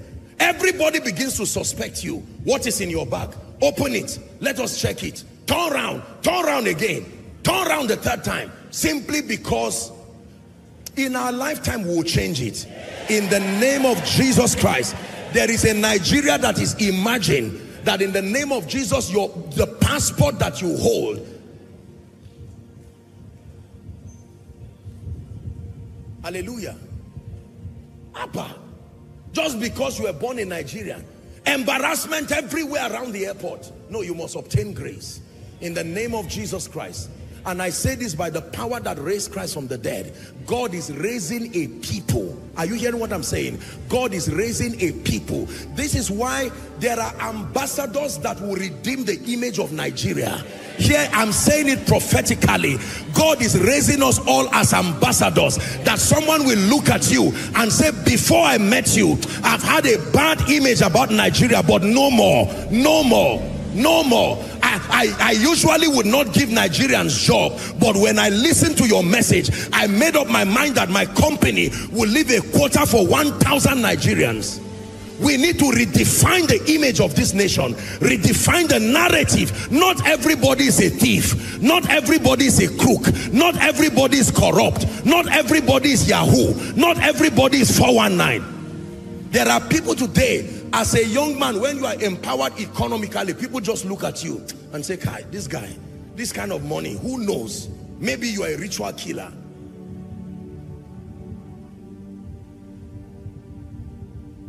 There are ambassadors that God is sending. I'm telling you this, and you are part of these ambassadors. You must believe it, that because of your presence and what you stand for, kings and ambassadors, embassies will say, anytime you need any, come through me. Once you bring somebody through me, they will stamp their visa, because I trust you. I hope you know that integrity is capital. There are people today who have not been able to go and see their families for 4 or 5 years because they just suspect that perhaps they are going to do drugs. I have prayed for many people. Nigeria, 63 years, 60 years as a federal republic, 109 years from our amalgamation. We have come of age. We need to start redeeming the image of this nation. Running away is not how to redeem the image. We will stay and clean it up. We will first take responsibility. Now, there's nothing wrong in traveling if that is your destiny. But some of us have chosen that in our lifetime, we will see the new Nigeria. Hallelujah. That someone hands over something and is trying to bribe you, and you hold both the hand and the money and say, I don't condemn you, but let me show you a lesson. Not every Nigerian is corrupt. You did this, I bless you, put your money back and learn the lesson. There are people in this nation who fear God. God bless you, leave my office. Once you do that, the person goes back with an orientation. Not everybody is a thief, I repeat. Not every man of God is a crook. Not everybody collected power from what do they call it now? Those whoever it is, what shrine that gives power. Don't generalize it. There's a very negative image people have, to the point that you see people, their green passport, they now carry a black cover and cover anything that can cover, so that, no, we are proud Nigerians. We are not ashamed. Listen to me. There is a Nigeria that is rising, and government alone cannot do it. This is where the emergence of saviors, the Bible says, saviors shall arise from Zion, and they shall judge the mount of Esau. Hallelujah. And we thank God for the little contribution that God is helping us to make. As we travel around the nations, we are not just going as preachers, we are going as ambassadors, first of the kingdom, but also restoring the image of this nation. Nigeria has great people. I know that there are Nigerians doing drugs around the world, but not everybody is a drug baron. There are people who fear God. Not everybody's 1 naira came from occultism. No.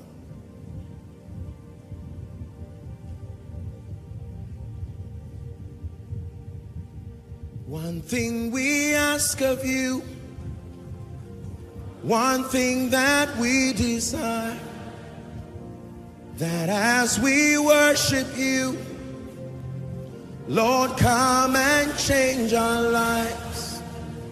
One thing we ask of you, one thing that we desire, that as we worship you, Lord, come and change our lives.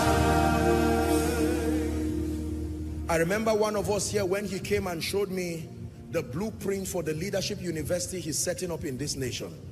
I was happy and excited. I said, that's right. That's right. And then economic empowerment. I have seen what poverty can do to a family.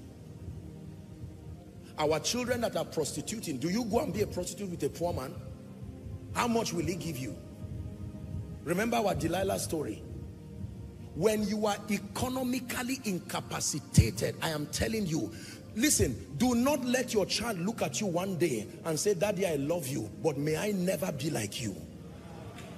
Mommy, I love you, but may I never be like you. You are the reason for my pain. I have a past today I'm ashamed to tell people, and it was because of your irresponsibility. When Kofi Annan was UN Secretary General, he made a statement that I want to make reference to. It was during Children's Day. He came up and he said, let our children not suffer the consequences of our carelessness.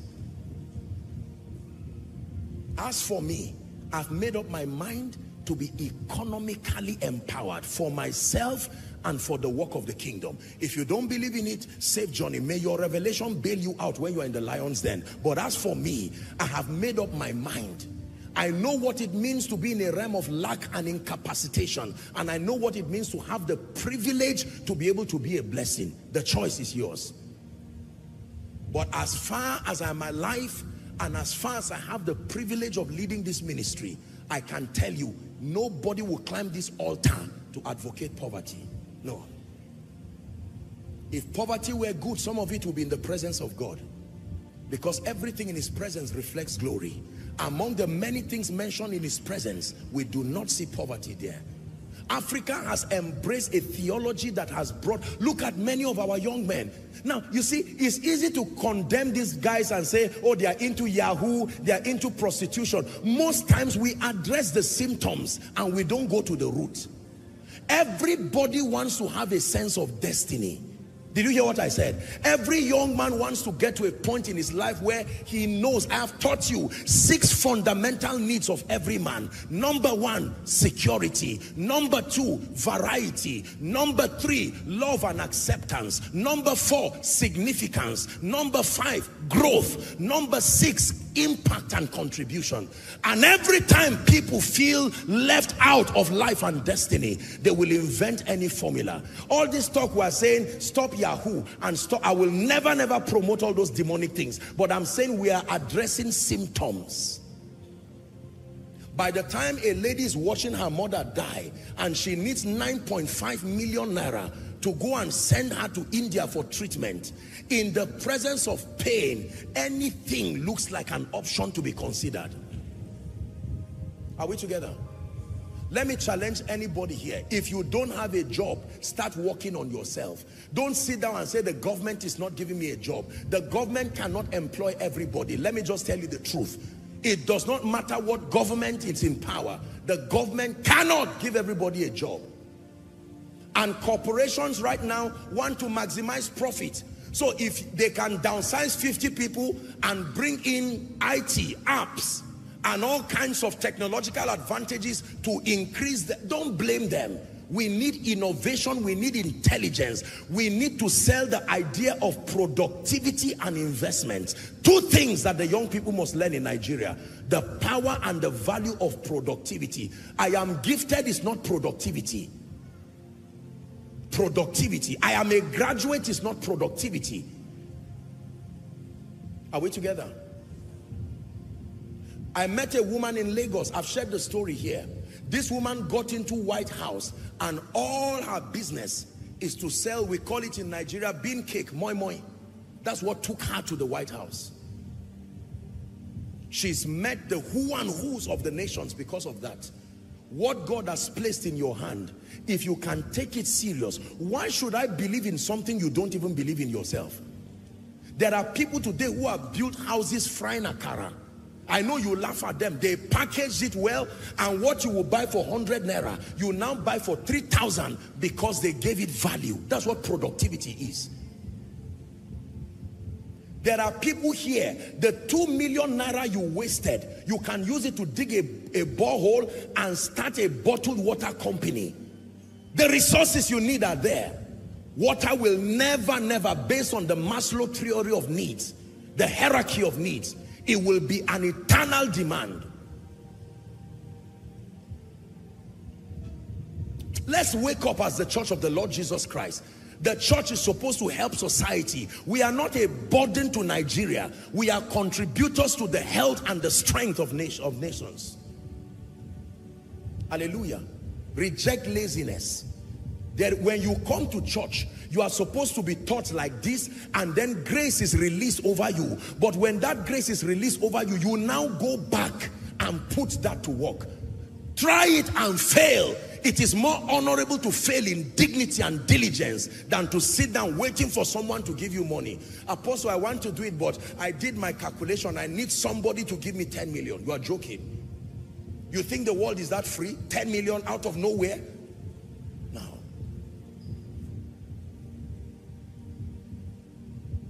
If I were not a preacher,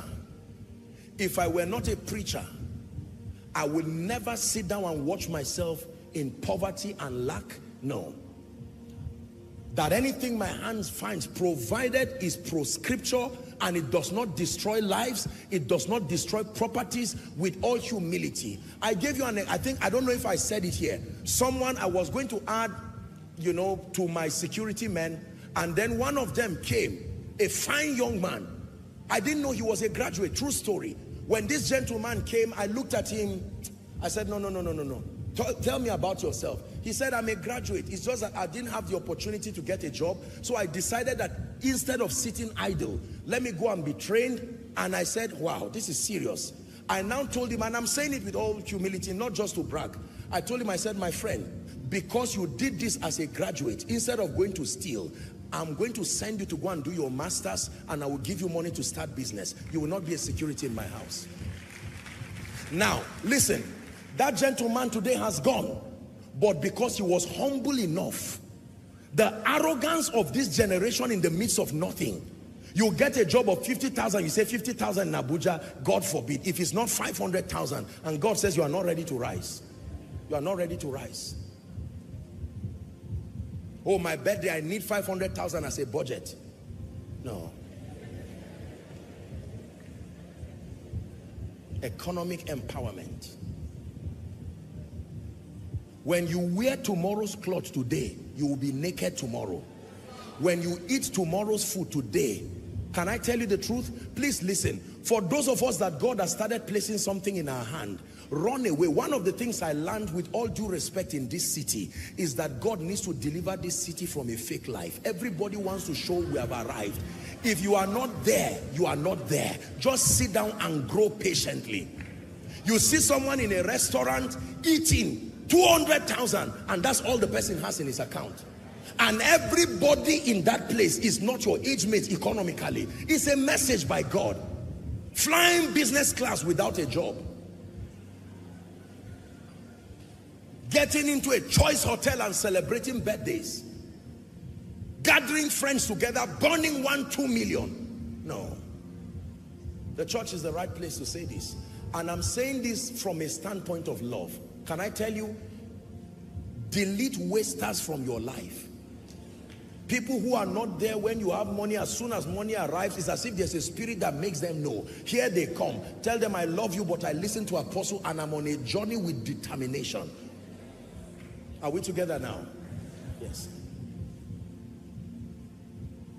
I was going to assist a gentleman one time to marry, and then among the budget, he brought a budget for honeymoon. I said, you are joking. You are joking. You are joking. You think just because a man of God is a giver, we are foolish? No.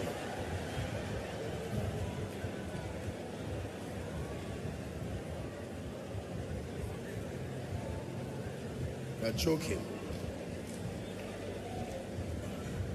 Hallelujah. Praise the name of the Lord. I hope you get what I'm trying to say. There are people today, if you say you want to help them start out in life, what kind of car will I buy? They will tell you a Jeep. First car. There is an orientation we must trust God for grace. Some of you, even though you are making it, remain in that one room. Cut your course and keep growing and building, so that when you come out of that one room, you don't return back in shame. Are we together now? Don't say all my colleagues have gone. No problem. You start with the dignity of integrity. What can you do with your hand? I will be more than glad to pray and bless you, and perhaps even sow into your life, provided you are serious. Let's not train lazy and irresponsible people in church, and then we keep gathering everything and say in Jesus' name. No. I challenge every young man here. Listen, gentlemen, For the ladies, God bless you, work hard. But for the men, in the name of Jesus Christ, I release grace upon you to be productive. No gentleman in this ministry should have a dependency mentality. No. And if you are here and it's your wife that is feeding you, well, it depends on the situation. But if it's more than 3 months, 4 months, you are not serious. You are not serious. Did you hear what I said? I'm not being stupid. You are not serious. There is a grace called favor. Wake up in the name of Jesus Christ and take responsibility. Don't fold your hand and allow your wife pay children's school fees, bring food for you, pay rent for you, buy clothes for you. Who paid whose dowry?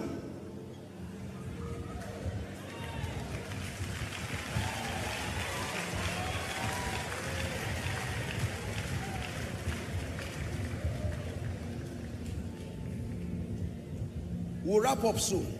But you must hear what I have to say. In the name of Jesus Christ. Save money. You don't have to go for every wedding, every birthday party. Be responsible. Instead of spending 100,000, send 20,000 as your seed and watch online. Hallelujah. There are many of us who are parts of clubs and societies that the devil is using as loopholes to destroy our finances. It's not that God has not been faithful, but many of us, this society life, I want to show that I belong. If you are not there, you are not there. You will be there, you can be there. But for God's sake, sit down and grow gradually. Don't get into a house that for the whole year you are palpitating because the rent is not there. Why give yourself that kind of burden? Economic empowerment. Obtain grace. Every gentleman here, I repeat, and Koinonia Global, wherever you are, I'm going to pray for you at the end of this meeting. Let something come upon you. Go back, some of you this night, when you go back home, don't just go and sleep. Get a clean sheet of paper and sit down and say, my destiny, I will stop being a child from today. You can, if you are staying with your mother, mommy, daddy, thank you. Give me the next 1 year and I'll go out of your house with nobility. Apostle challenged me in church today. I will not go out to play football up morning till night when I don't have the destiny of a sportsman. I can go and visit. I will play it as leisure when I prosper. But for now, I will hang my boots and sit down. Father, give me an idea. Breathe upon me. Play this song. Play it till creativity comes upon your spirit. And the Lord can speak to you and say, you know what? You have grace for clothes. Start selling clothes. And someone will call you and say, you know what? There is a store that I'm opening. Can you come and help us? He who is faithful in little. One day you will become a store owner across the globe. Let nothing be too small, provided it is pro-scripture and it will help you live a life of dignity. It's better to soak gari with honor. Are we together now? And to go and eat in the table of unbelievers because you are trying to hurry life. I know that some of you see what God has done in our lives today. This is the reason why sometimes we tell our stories, so that people don't think that you were sitting down and someone just gave you 1 billion and empowered you. It's a lie. Well, maybe it happens so for other men of God. But ladies and gentlemen, there are times God himself delays your growth for the sake of those you will be training, so that you can have a story to tell people. What is around you does not define you. Koinonia, I was holding miracle services and I was using a bike. It was not because of lack. God would not allow me buy a vehicle. My suit was more expensive than the bike I was climbing. You can imagine a crowd of people, and here I come with a bike. And I remember warning our protocol department. I said, never inconvenience anybody to try to get their car to come and pick me. If I want to buy a car, there's no car I will not buy. This is an instruction. I wondered for many years why God will make me go through that kind of thing. One day God told me, I want the people learning from your life to know that greatness is not just defined by the things around you. Today you can hear that maybe someone gave a house, someone bought this, and you say, they are lucky. Me too, I will go and preach.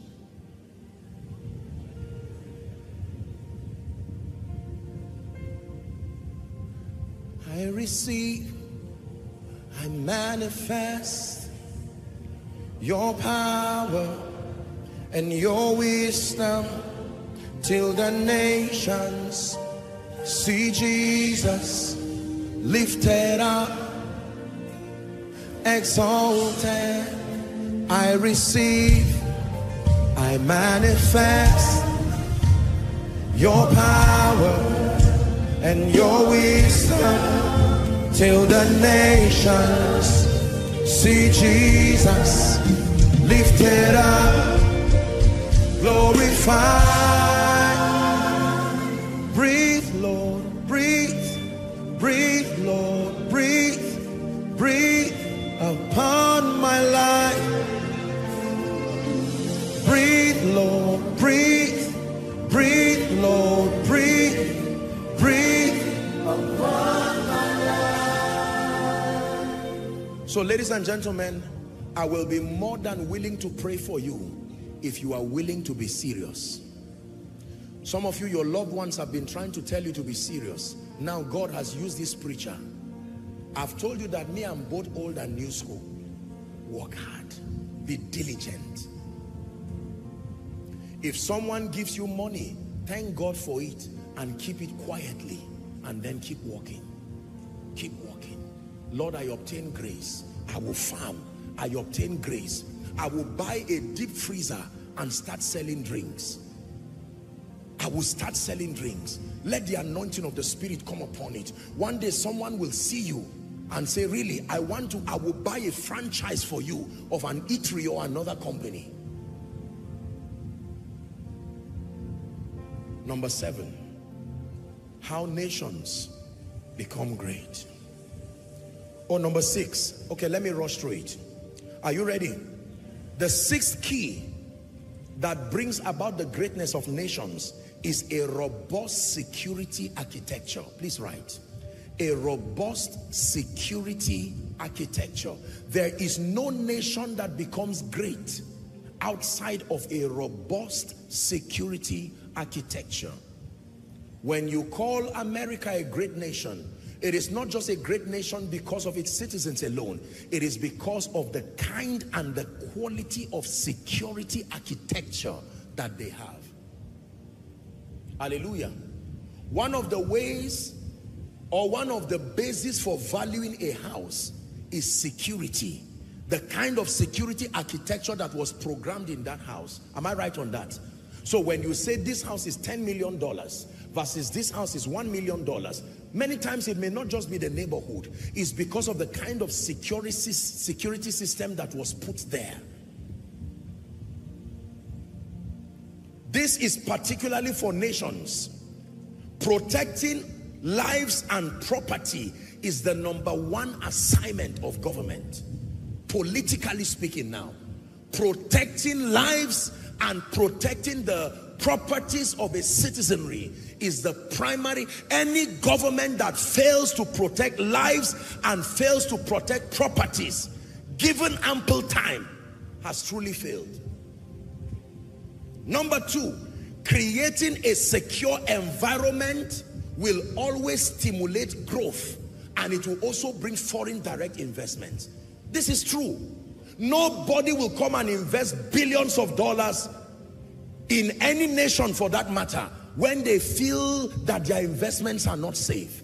It is the assignment of government, in partnership with law enforcement agencies and of course by extension all citizens, to see to it that their localities and their environment remain safe and conducive for growth, conducive for transformation, conducive for development.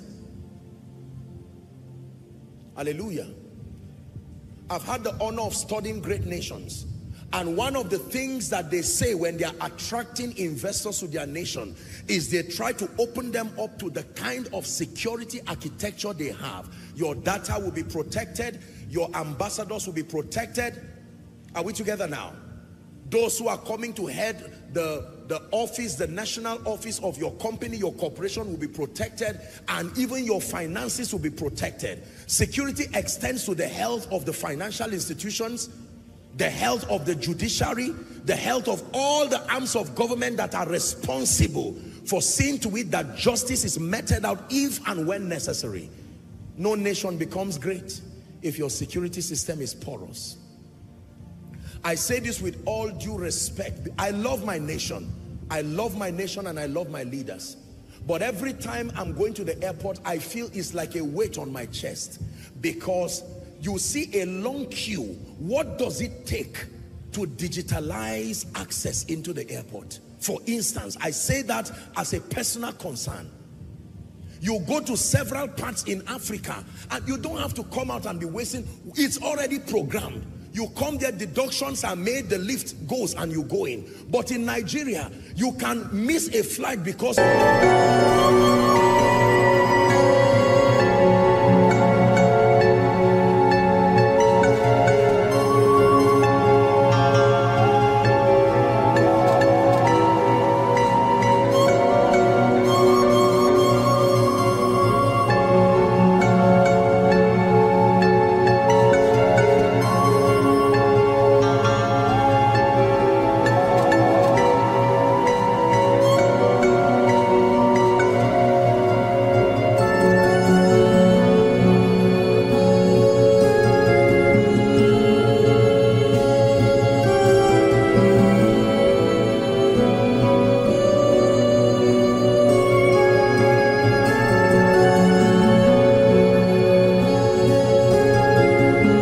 someone is bringing change out of that room and you remain there. Come on, what does it take, for God's sake? Some of the people who have built those other nations are Nigerians. What does it take to create a system, for God's sake? You get to the airport, you are almost confused sometimes. You don't know where to go to. You keep asking questions and moving around like you are mad.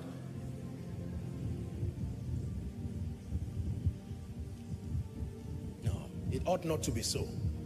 It ought not to be so. Something can happen. Security. There are nations where even terrorist groups have uniforms of some of the law enforcement agencies. How do you now trust the person who is standing on the road? Now, I'm not saying this thing, I'm a responsible citizen and we are all putting hands in gloves to bring a solution. But I'm telling you, any nation that desires to be great must pay attention and invest in building a robust, non-politicized security architecture. Are we together? Yeah. That you can lie down and sleep and know that you can sleep in peace. When you hear the sound of a gun, you should know that it's either police or military, not an armed robber.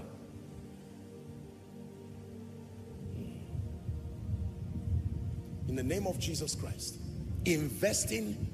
We are here today by the privilege of God's grace. You cannot be holding a meeting with these kinds of... I submit to you, God has given us the intelligence to build a very robust security architecture. All you see is not all that there is. I assure you, I am committed to making sure that by the grace of God, the horse is prepared for battle and safety is of the Lord, but the horse must be responsible for battle. You see the kind of investment we make in building a responsible security architecture, because we love God and we are responsible people, that when you sit down to hear the word of the Lord, you should know that you are safe. So we outsource whatever it is within our power to build an intelligent security architecture. Ladies and gentlemen, a nation that does not pay attention, and I thank God for what God is doing. I can tell you that by privileged information, I can tell you that there is a real revival that is happening within the security architecture of this nation. You take it from me. And it is my prayer that by the grace of God, that God will raise and build a robust security architecture, that we know our airports are safe, our ports are safe. Are we together now? Our airspace is safe, our neighborhoods are safe. You shouldn't leave your house and your heart is palpitating. You're wondering if your children are safe. I've had the opportunity to be part of a few violence cases in Nigeria. And it's not a good thing for you to see that kind of thing. When in Jos, many years ago, the crisis that happened, I was right there. I was in town when it started. There was one time a post-election violence that happened in Zaria. I was right there. You do not want to live in an environment of crisis where there is killing. I lay me down and I slept. He says, I wait for the Lord sustain me. So nations become great because of their security architecture. Hallelujah. You pass around the White House, it's about the most protected building on earth. My goodness. The security architecture within that place is almost godlike. The level of intelligence that was invested. Maybe this is a revelation for someone, that God is saying, becoming a security expert is your destiny. Start now. While you are receiving the grace, don't just shout amen. Trust God for grace. Security doors, security outfits, you become a security consultant. Go and receive certifications and trust God for grace. You are a security expert. I can tell you it's a job that will be needed forever as far as our civilization is concerned. Let me give you number 7. This is my happy independence gift. Finally, all nations become great when they honor spirituality. Now please listen. All nations become great to the degree to which they honor spirituality. Here's what I said. Spirituality, I wrote here, is the #1 influencer of values, morals, and actions. Spirituality, especially in a continent like ours, whether you're a Christian, whether you're a Muslim, whether you're a traditionalist, or whatever faith expression you believe in. I'm speaking generally now to our nation. I'm speaking generally to those who are connecting, whether Christians or not. But it's been proven that spirituality is about the #1 influencer of values, morals, and actions. Watch this. People will build values to reflect and honor their spiritual disposition. People will build values to honor and reflect their spiritual disposition. That means if I am a child of God, I'm a Christian, I believe in Jesus, the Son of the living God. If the Bible teaches me to love, if the Bible teaches me to forgive, if the Bible teaches me to be responsible, you see, in honor to the tenets of Scripture, I will build a value system that honors my beliefs. That means we who God has granted the grace to spearhead and influence men in matters of faith, we must be careful the things that we are teaching, because people will build their value systems to reflect and honor Jesus or whichever deity we propose to them. When you propose a wicked God who has no problem with killing, who has no problem with maiming, you will find that there can be a side effect. There will be a repercussion. Generally speaking, most faith practices promote love, peace, giving, tolerance, forgiveness, responsibility. Most, as much as I know, most faith practices promote love, promote peace. I've studied a bit of world religions. I'll tell you sincerely, a bit of them because of what I do.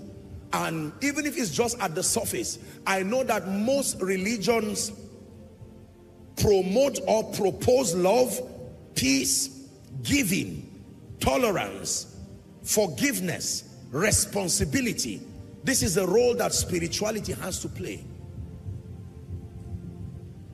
We read about the history of America, and we see and know today that among the many factors that has made America this great is a statement from their founding fathers. In God we trust. In God we trust. A statement that was institutionalized. It was not just an opinion of few people.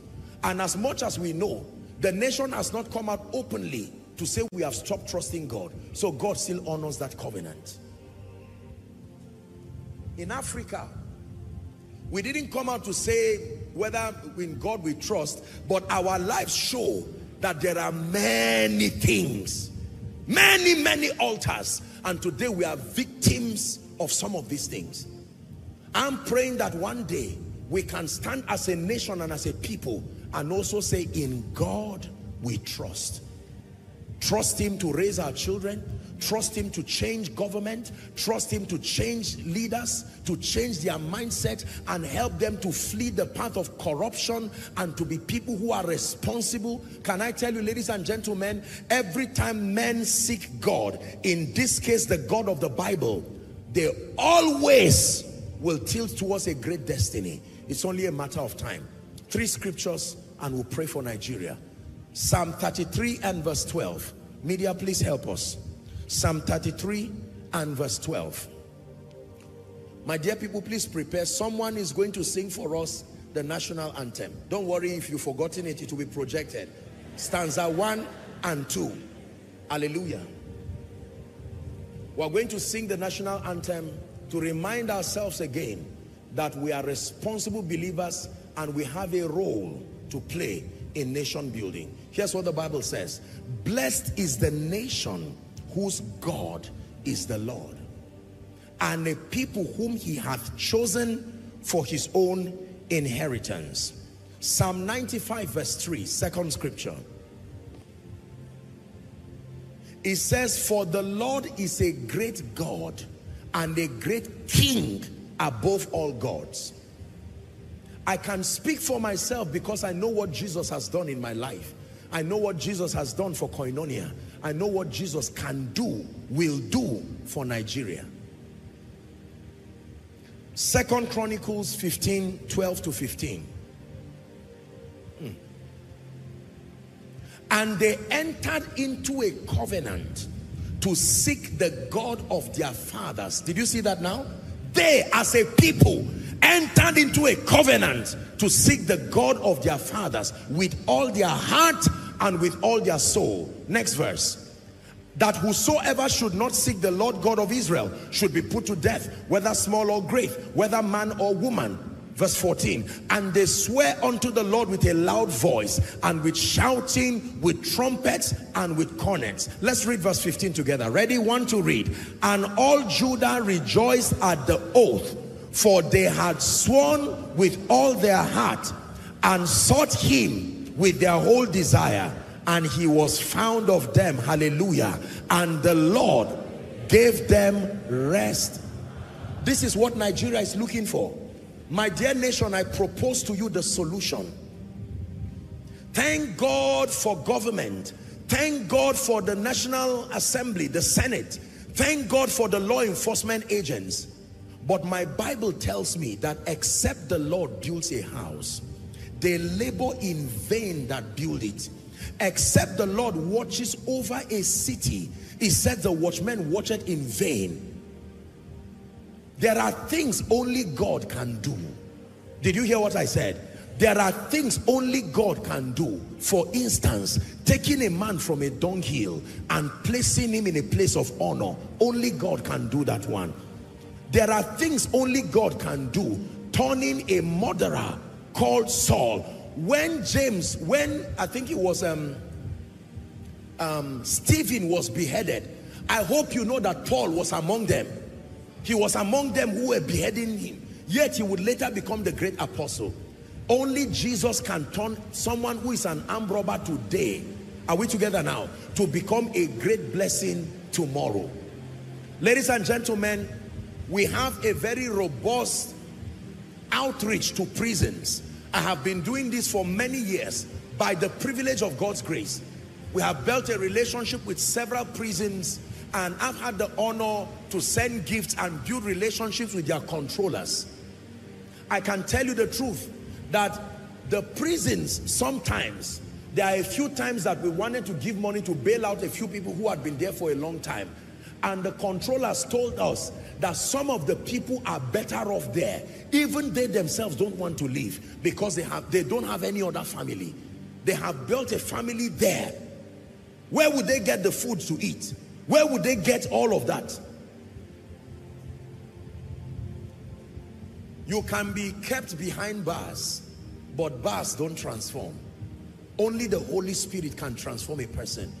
By the privilege of what I do, I have held the hands of people and midwife their transitions from the kingdom of darkness to the kingdom of God's dear son. In this ministry, there are people who were once occultists, cultists, and today God has transformed them to be signs and wonders. There were people who were once irresponsible people. Today they are spearheading the campaign for responsibility. I can tell you, Nigeria, let us not allow our pain cause us to see God as an interruption to civilization. Any nation can choose to reject God, but by all means, and by my plea, not our nation. We are in a delicate season in the history of this nation. We cannot afford to throw God out of the equation. My Bible says, if my people, which are called by my name, shall humble themselves, is that in your Bible? And pray and seek my face and turn from their wicked ways. It says, then will I hear from heaven and I will forgive their sin and I will heal their land. No government can heal the land. There are people who are bleeding from pain that have been caused by terrorists, bleeding from injustice, bleeding from all kinds of things, deserving of merit, but many have been overthrown by sentiments of all sorts. There are many people today who would have gotten certain jobs, but people came and said, you are not Yoruba, sorry, you will not get the job. You are not Igbo, sorry, you will not get the job. You are not from the north, you are not from the middle belt. All of these sentiments and biases have put people in a position of disadvantage. There is a bleeding generation. The average young man today is angry by default. It's the reason why once there is any opportunity to protest, you see people come up, because there is a store of anger. Only God can bring healing to our land. I'm telling you this. And if we do not allow that great physician to come and carry Nigeria like a patient in ICU and start healing us economically, healing us politically, healing us sociologically, a time will come, brothers will kill brothers, sisters will kill sisters. When there was famine in Samaria, mothers ate their children. Let it not repeat itself in our nation.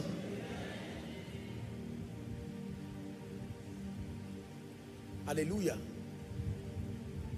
Today you find out, for instance, that a woman dies or a man dies, and you find out that all the family members have to go to police station to write statements because nobody is sure who killed who.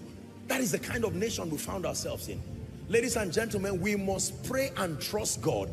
And as we sing this national anthem and pray, koinonia, as a contribution to the new Nigeria that we seek to see, we are calling upon the God of heaven to say, Lord, have mercy. We declare that we are incapacitated. The Bible says some would trust in horses, some trust in chariots. It said, but we, our education has taken us only so far. Our security system has taken us only so far. The government, now you see how much the price of dollar is. Naira to dollar. It is not the fault of any single individual. It is a reality right now that complaining and pointing fingers will not, it is biting everyone. We must take responsibility. Let me tell you what happened when serpents bite. In the Bible, when the serpent was biting the nation of Israel, there was another brazen altar that was lifted. You couldn't run away from those serpents. There were too many. And here's the solution God gave Moses. And this is the solution that I'm proposing to my dear nation, Nigeria. From the presidency to the legislature, to the judiciary, the executive arm, down to governments and all kinds of people. Can I tell you the truth? I have learned by experience. I don't know what God lifted you, but the one who lifted me is still alive. If he can lift a man, he can lift a nation. Are we together? Yes. Our national anthem is about the most beautiful anthem among all the nations that I know. And it is not because I'm a Nigerian. Believe me, I can see that the hand of God was there in writing our national anthem.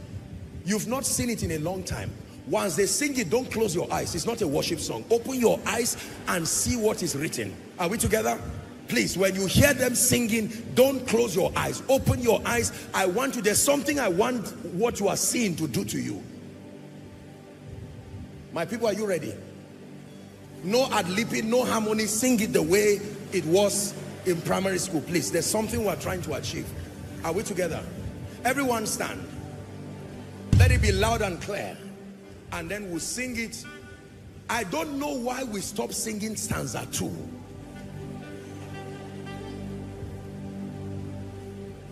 Go ahead.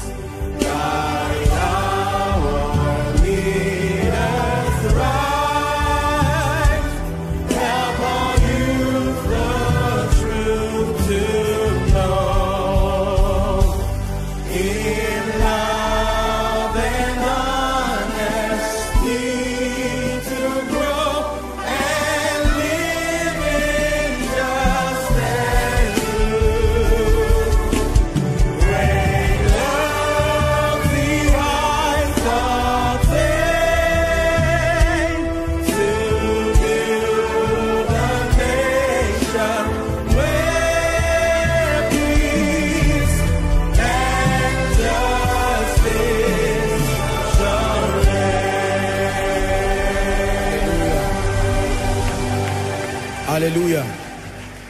Please project for me our national pledge. I want you to just listen. Look at it. If you have stolen our money in this nation, don't say this. If you are adding to trouble in this nation, don't say this. If you have made up your mind that you will keep being corrupt, don't say this. If you make up your mind that you are not going to be a serious person, don't say this.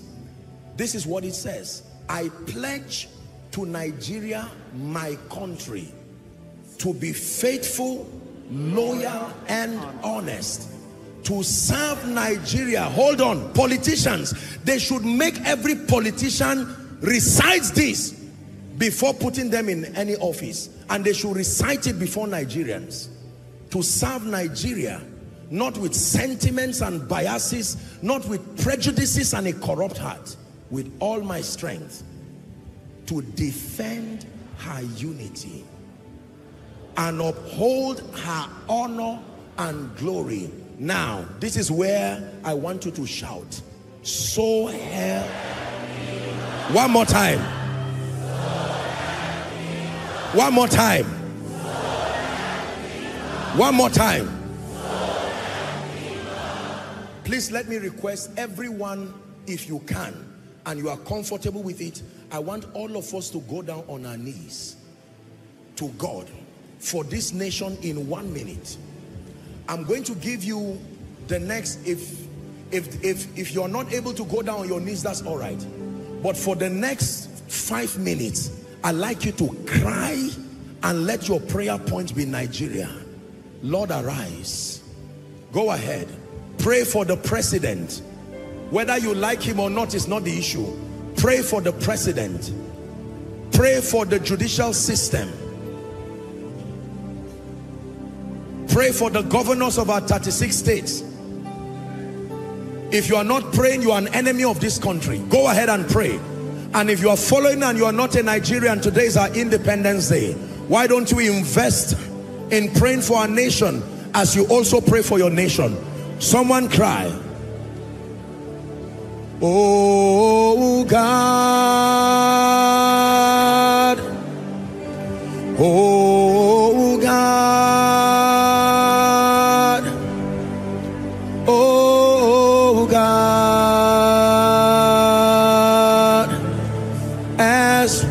we pray, as we pray, oh God, hear the cry of your people. Oh God, as we call on your name, oh God, as we pray, as we pray. Pray for our military, pray for the Air Force. Father, we pray that corruption will die from our nation. Father, we pray, empower our leaders, give them the heart to serve truly. Pray for our educational system, that in the name of Jesus Christ, God will raise vibrant people intellectually. Pray for pastors, apostles, bishops, regardless what denomination. Go ahead and pray. Father, show mercy, restore order to our churches, order to our pulpit, that shepherds will love their sheep indeed.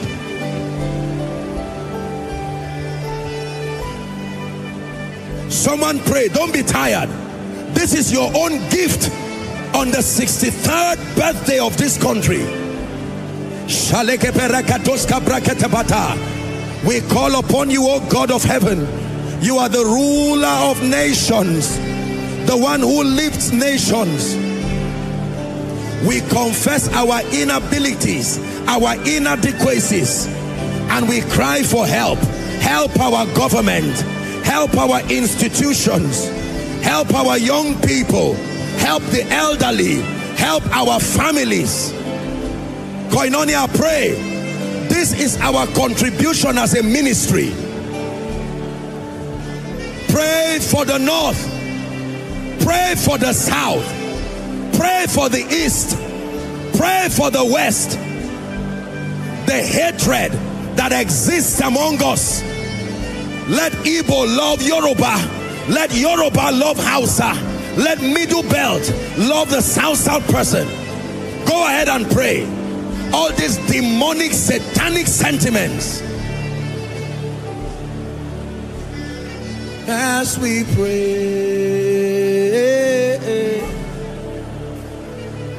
Koinonia, pray that a time will come when your children get admission, they will not deny them because of where they come from.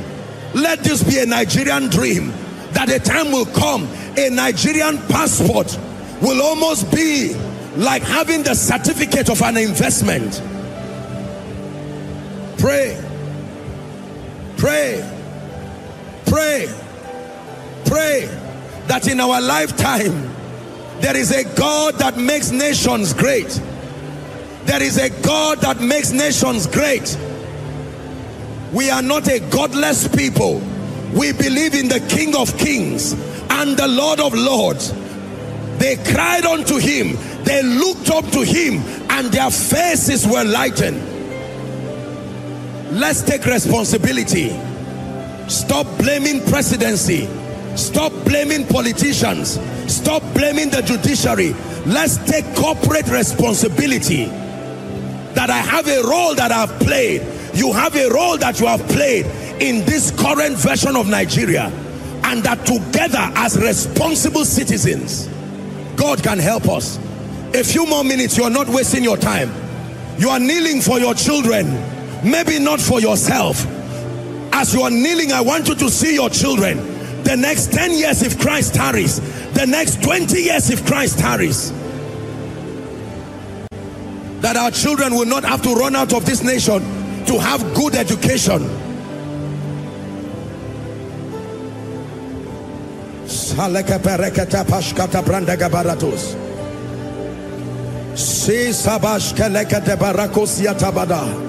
Lion of the tribe of Judah, we present Nigeria before you.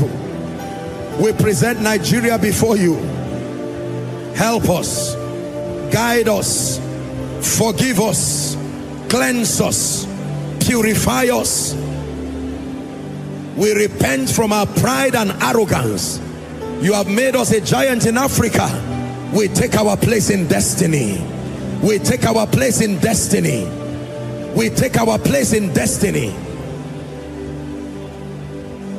Hallelujah. Hallelujah. We're wrapping up. I want us to pray. There are 3 vices I want us to pray and curse the spirit behind. Number 1 is this industry called terrorism. Number 2 is irresponsibility among our young people, whether translated as prostitution or translated as drugs or translated as internet fraud.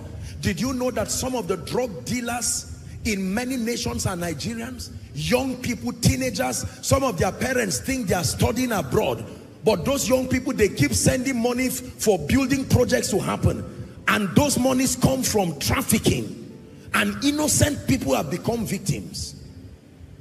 Unfortunately, this includes men of God, this includes politicians. That's why I said there is no tell them. All of us have to take responsibility. We are going to pray.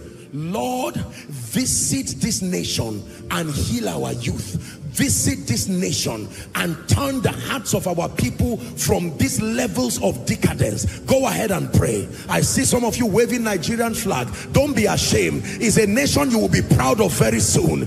It's a nation that you will be proud of very soon. Go ahead and pray. Lord, deliver our children from internet fraud. Deliver them in the name of Jesus from blood sacrifices for money. Let our people understand the dignity of labor.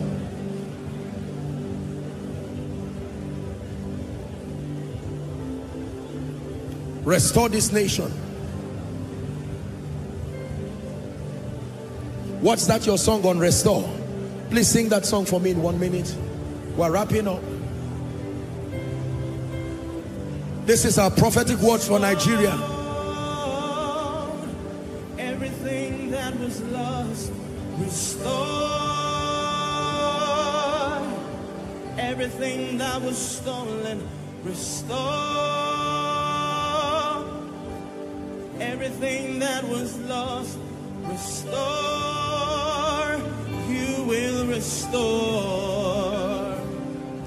Restore. Everything that was lost, restore. Everything that was stolen, restore. Everything that was lost, restore. You will restore. Hallelujah. Hallelujah. Praise the name of the Lord. Now you are going to pray for every one of our 6 geopolitical zones. A Yoruba man should be able to go to Katsina and build a house and live there in peace. An Igbo man should be able to go to Kano or go to Lagos. Are we together now? It is impossible for us to call ourselves a united people with the kind of hatred we have for one another. Oh, you are Yoruba, I hate you. Oh, you are Igbo, I hate you. Oh, you are from the north, I hate you. You are from the middle belt, I hate you. Oh, you are from Maiduguri, you are from Adamawa State, I hate you. Nobody thrives. Listen, when we do this fire for fire thing we are doing, we are still the ones who are going to pay that price. Are we together? When I was growing up, during Salah, Muslims will bring food to our house. We used to play football with people in school. Muslims, Christians, nobody knew the difference. Hallelujah. One of the closest persons to me in Zaria today is a Muslim. He runs a school. When we have the opportunity to sit down, we talk about various things, including faith. During my birthday, he bought a beautiful Bible. He wanted to buy me a Quran and a Torah, but he didn't know what I would think about it. So he sent me a Bible. We have been there for one another. Extremism, whether of a Christian faith or in Islam or in any other religion, is a cancer that must die in this nation. Extremism. There are many people who have been there for one another for 30 years, and then one day they just become enemies, using the guise of all of. When you are sick, you don't ask that it's a Christian who treats you or a Muslim who treats you. Whoever is qualified should treat you. But right now, someone is doing a business and he can fix your house, but simply because he's an Igbo man, you will say, God forbid, an Igbo man will not enter my house. A Yoruba man will not enter my house. Everybody in Nigeria, we came from a family of witchcraft. Everybody has a witch somewhere. Are we together now? There is no family that is immune by default. It's a lie. Where I come from, my people worship masquerades and worship all of these things, the dead. But I do not do so. And God is helping us to spearhead a campaign and drive that satanic thing out of that place. I've traveled by the privilege of God's grace everywhere in this nation. I have studied the cultures. There are cultures that buried people alive. There are cultures that did all kinds of things. Everybody, it is our nation. We are going to pray and say, Lord, restore genuine love one for another. That an Igbo man can sleep on the same bed with a Yoruba man and not suspect what they will do to one another. That a Hausa man can shake hands with someone from the Middle Belt, someone from the South. We may not agree in everything in terms of faith, but for God's sake, tenets like love, forgiveness. Let it not be that one day your child will get a job where he is the only Christian or Westerner or Easterner, and he will be persecuted simply for where he's coming from. That does not look like the Nigeria we are praying for. Are you ready to pray? Mention the geopolitical zones by yourself and say, Lord, show us mercy. Go ahead and pray. Forgive us. Forgive us for our prejudices, oh God. Forgive us for the hatred we have sold to ourselves, our companies, even churches and children. Forgive us for the tribal sentiments we have used and destroyed the destinies of innocent people. Is someone praying? There are people today who would have gotten jobs, but because of where they came from, they have been punished, retired unjustly. We need results in our nation.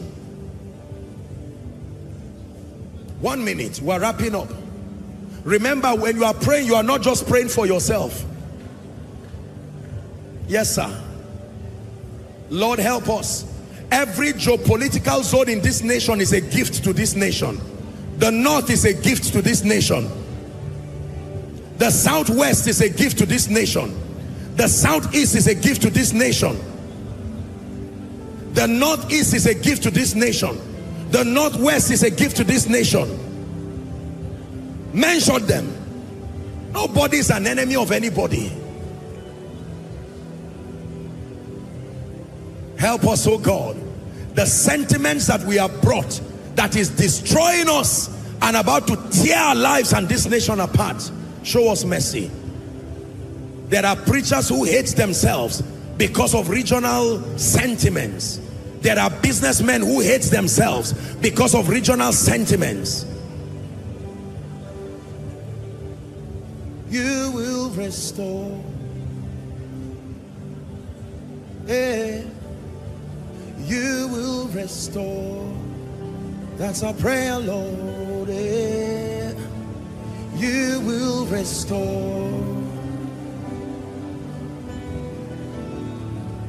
You will restore. That's what we see you doing, oh God. You will restore. Restore our homes, restore our educational systems.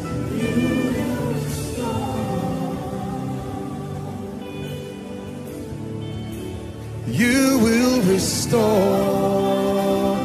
This is the Nigeria of our dreams. You will restore. One more time. You will restore.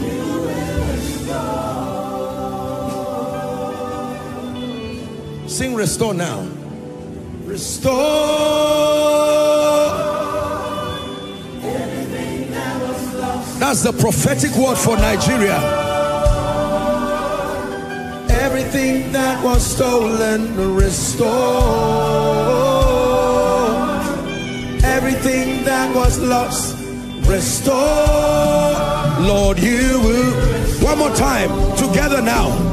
Restore everything that was lost. Restore everything that was stolen. Restore everything that was lost. Restore, you will restore. Thank you for your patience. Let me pray. Father, we bow our knees as a global family. We bow our knees as proud Nigerians. We bow our knees as sons and daughters of this beloved continent. And then for many who are sharing in our pain and also sharing in our destiny. Tonight, oh God, we confess that by ourselves and upon the strength of our righteousness, we do not merit your mercy. But Lord, like the people in Nineveh, from the king to the men, to the nobles, to the beasts, they called upon a fast and called the God of heaven, and you heard them. This is Nigeria at 63. As a federal republic, 60. As a federal republic, 63. As a nation, 109 from the time of our amalgamation. And Lord, we confess that you have helped us, but there are still many things to be done. Therefore, Lord, our prayer is that you first forgive us. We take responsibility even as a ministry in the ways that we have contributed to the current state of Nigeria. We cry for mercy. Let the blood speak upon every family, upon our parliament, our political spheres, the altars, and everywhere. We cry for mercy. And now, oh God, we pray that beginning from this day, arise like the mighty God that you are. We hand over Nigeria to your loving care. Lord, we pray that you will turn this nation around faster than we thought, faster than we planned. In the name of Jesus, let us become a people of vision. In the name of Jesus, let us become a people of conviction. In the name of Jesus, let us become a people of values. In the name of Jesus, let us become a people educated indeed. In the name of Jesus Christ, let us become a place where leaders, let Nigeria be a place where leaders, generational leaders are raised. In the name of Jesus, where posterity becomes a determining factor in doing the things that we do. Lord, we pray that this be a nation that is economically empowered, viable enough. In the name of Jesus, we pray, oh God, that you reveal for us a robust security architecture that protects lives and properties in the name of Jesus. And finally, oh God, on behalf of the global family here represented, we cry, oh God, please take over Nigeria. No government can lead this nation to its destiny. Take over Nigeria. No man of God can lead this nation to its destiny. Take over Nigeria. No judicial system can lead this nation to its destiny. Take over Nigeria. Every geopolitical zone, every local government, Lord, we pray, every of the 371 ethnic groups, 774 local governments, 36 states plus the FCT, the 6 geopolitical zones, Lord, we pray, we hand it over to you tonight. In our lifetime, may we see the new Nigeria. In Jesus' name we pray. God bless you. Please rise up on your feet and let's give Jesus a big hand clap. Thank you for your patience. It's a sacrifice that tomorrow we'll rejoice over. Hallelujah. Praise the name of the Lord. Let me just give one announcement and I make the altar call. By the grace of God, on Friday, the 6th of October, will be the graduation ceremony for our Zaria campus School of Ministry. So we'll be rushing to Zaria, and then on Sunday the 8th of October, is someone excited?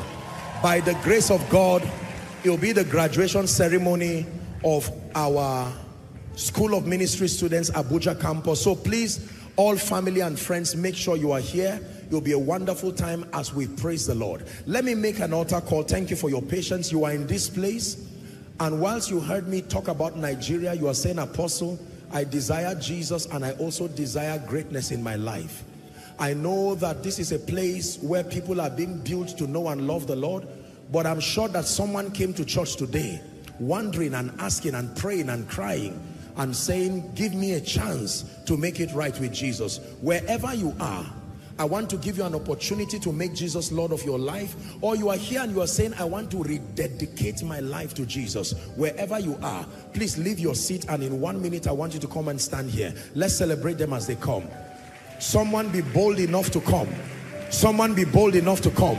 Koinonia, is this how you celebrate salvation? Come. Come. God bless you. Come. God bless you. Come. God bless you. God bless you. Yes, sir. You are making it right with Jesus. May God bless you for your boldness. May God honor you for your determination. Hallelujah. Now, if you're joining them, please do so quick. I want to pray right now. I want to pray right now. If you're joining them, please come quick.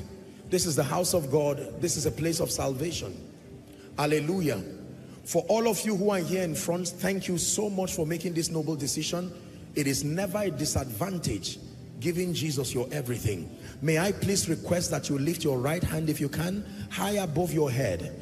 You're joining them or you're in any of the overflows. And for those who are connecting online, here's your chance to make Jesus Lord of your life. Say after me, Lord Jesus, tonight I have heard your word. I believe in you that you are the Son of God. I believe that you died for my sin. Right now, I receive your life into my heart. I pray that you are my God, my Savior, my Lord, and my King. Let the power of sin, Satan, hell, and the grave be broken over my life. From tonight until forever, I am a child of God. Amen.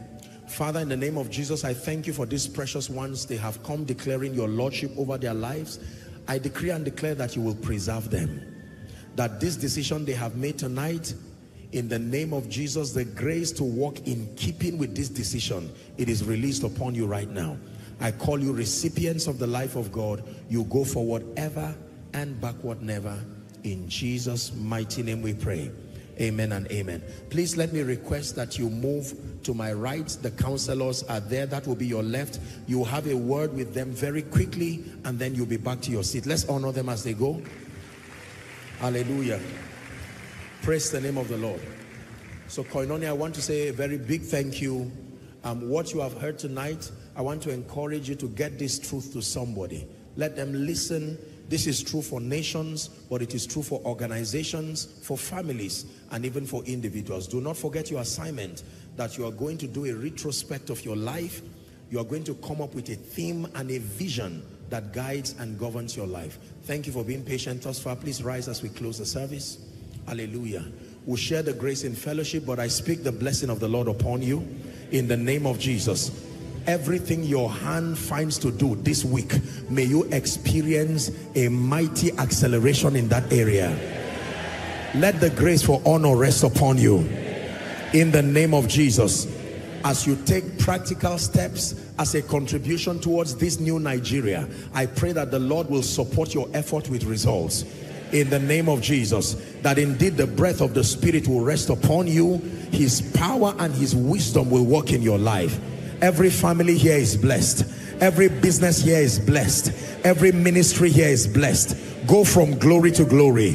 In Jesus' mighty name we pray. Let's share the grace together in fellowship. The grace of our Lord Jesus Christ, the love of God, the sweet fellowship of the Holy Spirit rest and abide with us now and forevermore. Amen. Surely God's goodness and mercies follow us all the days of our lives as we dwell in the house of the Lord forever and ever. Amen. Happy Independence. May God bless you.